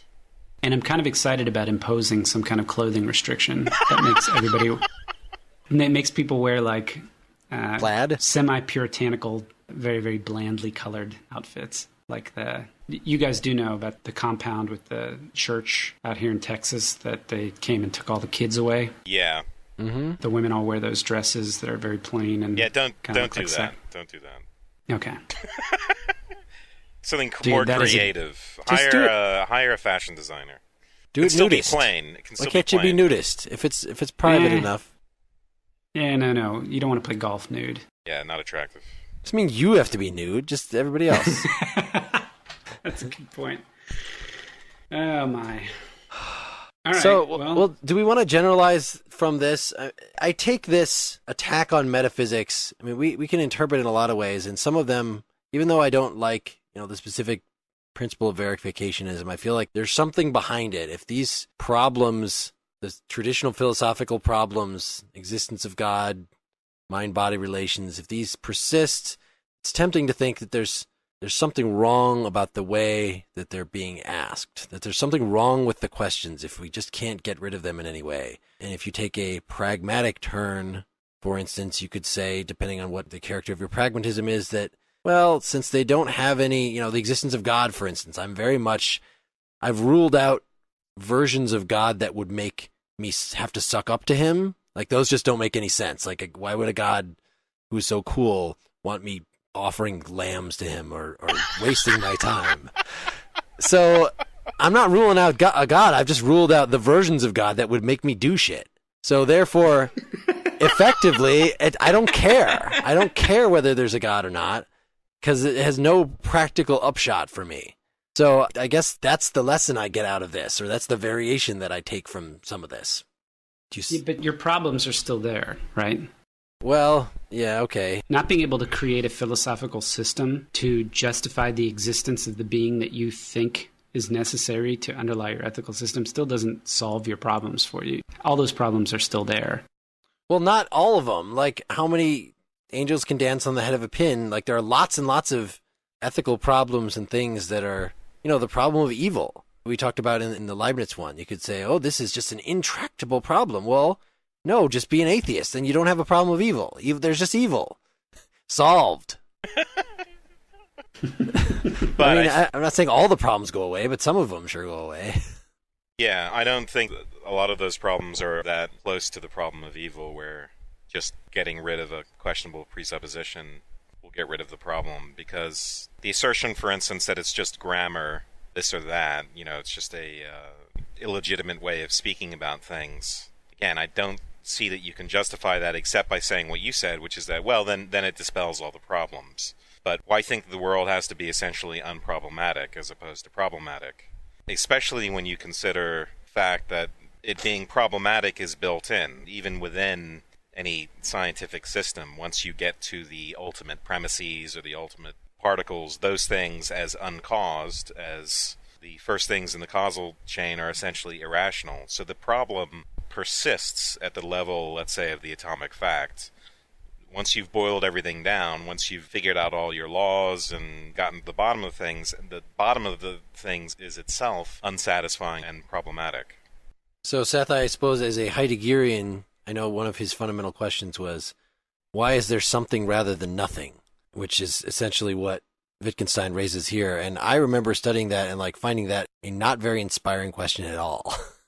So actually, Heidegger's question was not, why is there something rather than nothing? His big question was, we use the term being all the time in lots of different ways, and we talk about being, but nobody's ever sat down and tried to figure out exactly what it is. He does have some lectures, I think, where he addresses that question of why is there something rather than nothing, and it is an issue, but his big issue with being was something different. How do you address the charge that that's just a matter of grammar and that no such thing as being as a substantive term, that's just an illegitimate use? I think Russell says something like that in what we read.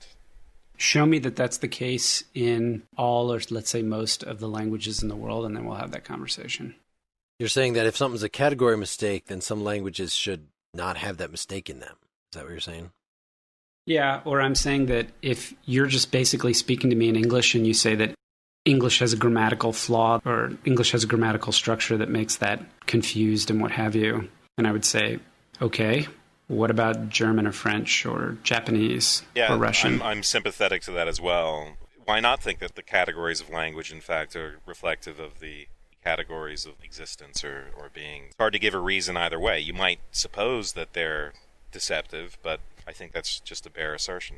Well, one of the points about Wittgenstein we haven't brought up in there, but just to pull this back to Descartes, I mean, a lot of people think that Descartes' emphasis on the subject was because of a grammatical mistake. That, we say, I think, though there's a subject there, I, but really our experience is just of thoughts. And Wittgenstein makes that exact point, that all we have is the contents of our experience. We don't experience an I. So the subject, the metaphysical subject, is transcendental as well. It is, but it doesn't mean there's no subject. The I is in the form of the thoughts. To say there's an I, and this goes back to Kant, is to say that these thoughts, they aren't just disparate and unconnected. They are connected within a certain domain. So you can say, yes, there's not an I as a thing or a substance or an object out there in the world, but I think it is helpful to hypothesize it as a form of something or something that's shown. It's a way of saying that these representations are held together in a certain way. That makes sense. Just to read that portion, I think he's saying something stronger than that. Right? This is 5.63. I am my world, the microcosm. The thinking presenting subject, there is no such thing. If I wrote a book, The World as I Found It, I should also have to have therein to report on my body and say which members obey my will and which do not, etc. This then would be a method of isolating the subject, or rather of showing that in an important sense there is no subject. That is to say, of it alone in this book mention could not be made. The subject does not belong to the world, but is a limit of the world. Which I don't think he's saying there that, like Kant says, that the I is a structure of our experience. I mean, I can't say, oh, what distinguishes my thoughts from your thoughts? Oh, because mine are mine, and they're linked by the ego, because really we don't experience other people's thoughts at all. Right. I don't think Kant he says, posits an ego as a in the I was more thinking Husserl, but I think again he's using that when he says he's absolutely right. Kant would say it's not a thing too, because again you're talking about the strict distinction between what's an object within the world and what can only be shown, but it's not just the mind that's in that realm. It's in logic, and it's arguably certain propositions of science. But he's not saying, like Wittgenstein says explicitly in other places, stuff like the relation between the proposition and the fact is something that can't be spoken of, but it can be shown. He doesn't say here that the I is something that is just shown the relationship between the ego and our experience. No, it's just the ego is not part of our experience at all. He's very much like Hume. He talks about it as the limits of the world, right? Read that passage earlier. I forget which one it is. The subject does not belong to the world, but is a limit of the world. I guess I'm not sure what that means. Right? I take all of these things in terms of form. When you distinguish between, say, facts and objects versus which are ultimately empirical versus the forms of things, including, any structure, including the law of gravity or anything that's built up out of those bare facts. So much of the world is shown in that sense. And, like logic, the laws of science, it's something shown that's ultimately related to those atomic facts. But then when you get to the whole, if you try and stand outside of that huge set of facts exhibiting its structure, even though the structure is not a thing within that set, that's where I think you get the sort of metaphysical position, and you start talking about subject and this and that. See, I think when he says the limit, it's like he's talking about the limits, it's like a horizon. Or so later he says, right before that eternal life quote that I had, he says, our life is endless in the way that our visual field is without limit. So, a horizon does not show us the limits of the world. It sort of points to there being something beyond that. I mean, is that... Well, we're talking about a limit in one case and then limitlessness in another. A limit that is limitlessness. Yeah, I think that's what he's saying in all these cases, that it points to more things, not transcendental ego things, but, so my visual experience right now, my experience of myself is such that I experience that, I could move 20 feet ahead of me and see some different stuff. That's what the limit is that none of that points to, I don't know, it doesn't seem in the same way that as Husserl or Kant to point to, there's an ego that's organizing these things. It's a much more open-ended. I read something about Wittgenstein, which was just to say that Wittgenstein is a straight materialist, which is to say that, all this really reveals is, there are more facts out there, more facts, and they're all going to be, I don't know if materialism is totally relevant there, at least on this interpretation that I'd read, that these were all going to be still, material and very mundane relations between individual things.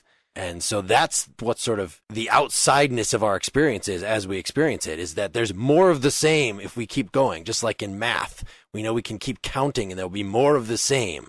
That unlike Kant, unlike these other folks, the outsideness is not pointing toward transcendental stuff in a positive way.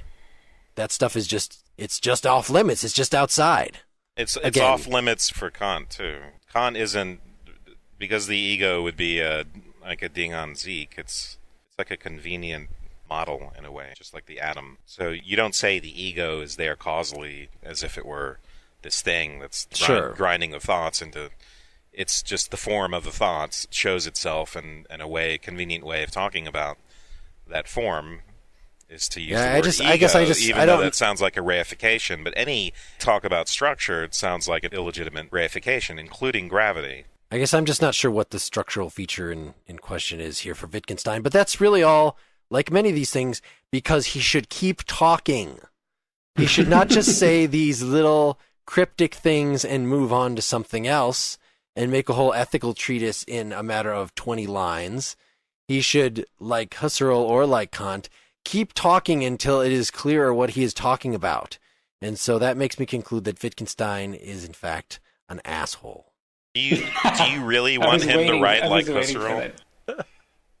Would you really prefer to be reading Husserl? No, actually, what I prefer is like a modern philosopher. And I'm learning this with a couple of these philosophers of mind. We've been preparing for our Philosophy of Mind episode that we'll eventually have, and reading multiple things by the same authors to sort of see where they are over time. And I know just the way that these academics, they'll write basically the same book again and again and again, and they'll add some new stuff, and like so you get the benefit of their further experience and further thought, and other things they've read, and then some of the earlier stuff will focus more on one topic, so it's still worth reading that and not just disregarding it. But if you read enough of it, you really get a damn good picture of what they believe, and really all the points of attack that they consider worth remarking about it. Whereas this dude, this was the only book published in his lifetime. And the Philosophical Investigations, which is the other one that everybody knows about, is, I guess, something that was, part of it was prepared for publication, part of it is just like journal stuff that's put together. In any case, it's this dude's scratch pad that he's expecting us to follow along with, and that is just fundamentally rude. Yeah. But on the other hand, something cryptic does maybe get you thinking. I often use that as the definition of good philosophy. That what I like to read is stuff that I read a paragraph and then I turn and write a paragraph myself, or write 2 pages of stuff. I don't necessarily do that anymore, but when I was, especially as an undergrad, I would just be all over that stuff. On the other hand, if the paragraph that you're writing is trying to figure out what the hell he was trying to say, maybe that's not as fruitful as the things that drive you to make up your own theories and stuff. Maybe it's just distracting from actual thinking that you can be doing, trying to figure out what this doofus is trying to mutter his way through. Just to leave it on a nasty note. Well, this is where I'm not so anti-secondary reading, Yes. Yeah. Well, yeah, see what other geniuses have thought about this. Yeah. This is perhaps the point at which we should remain silent. I think that's a good point.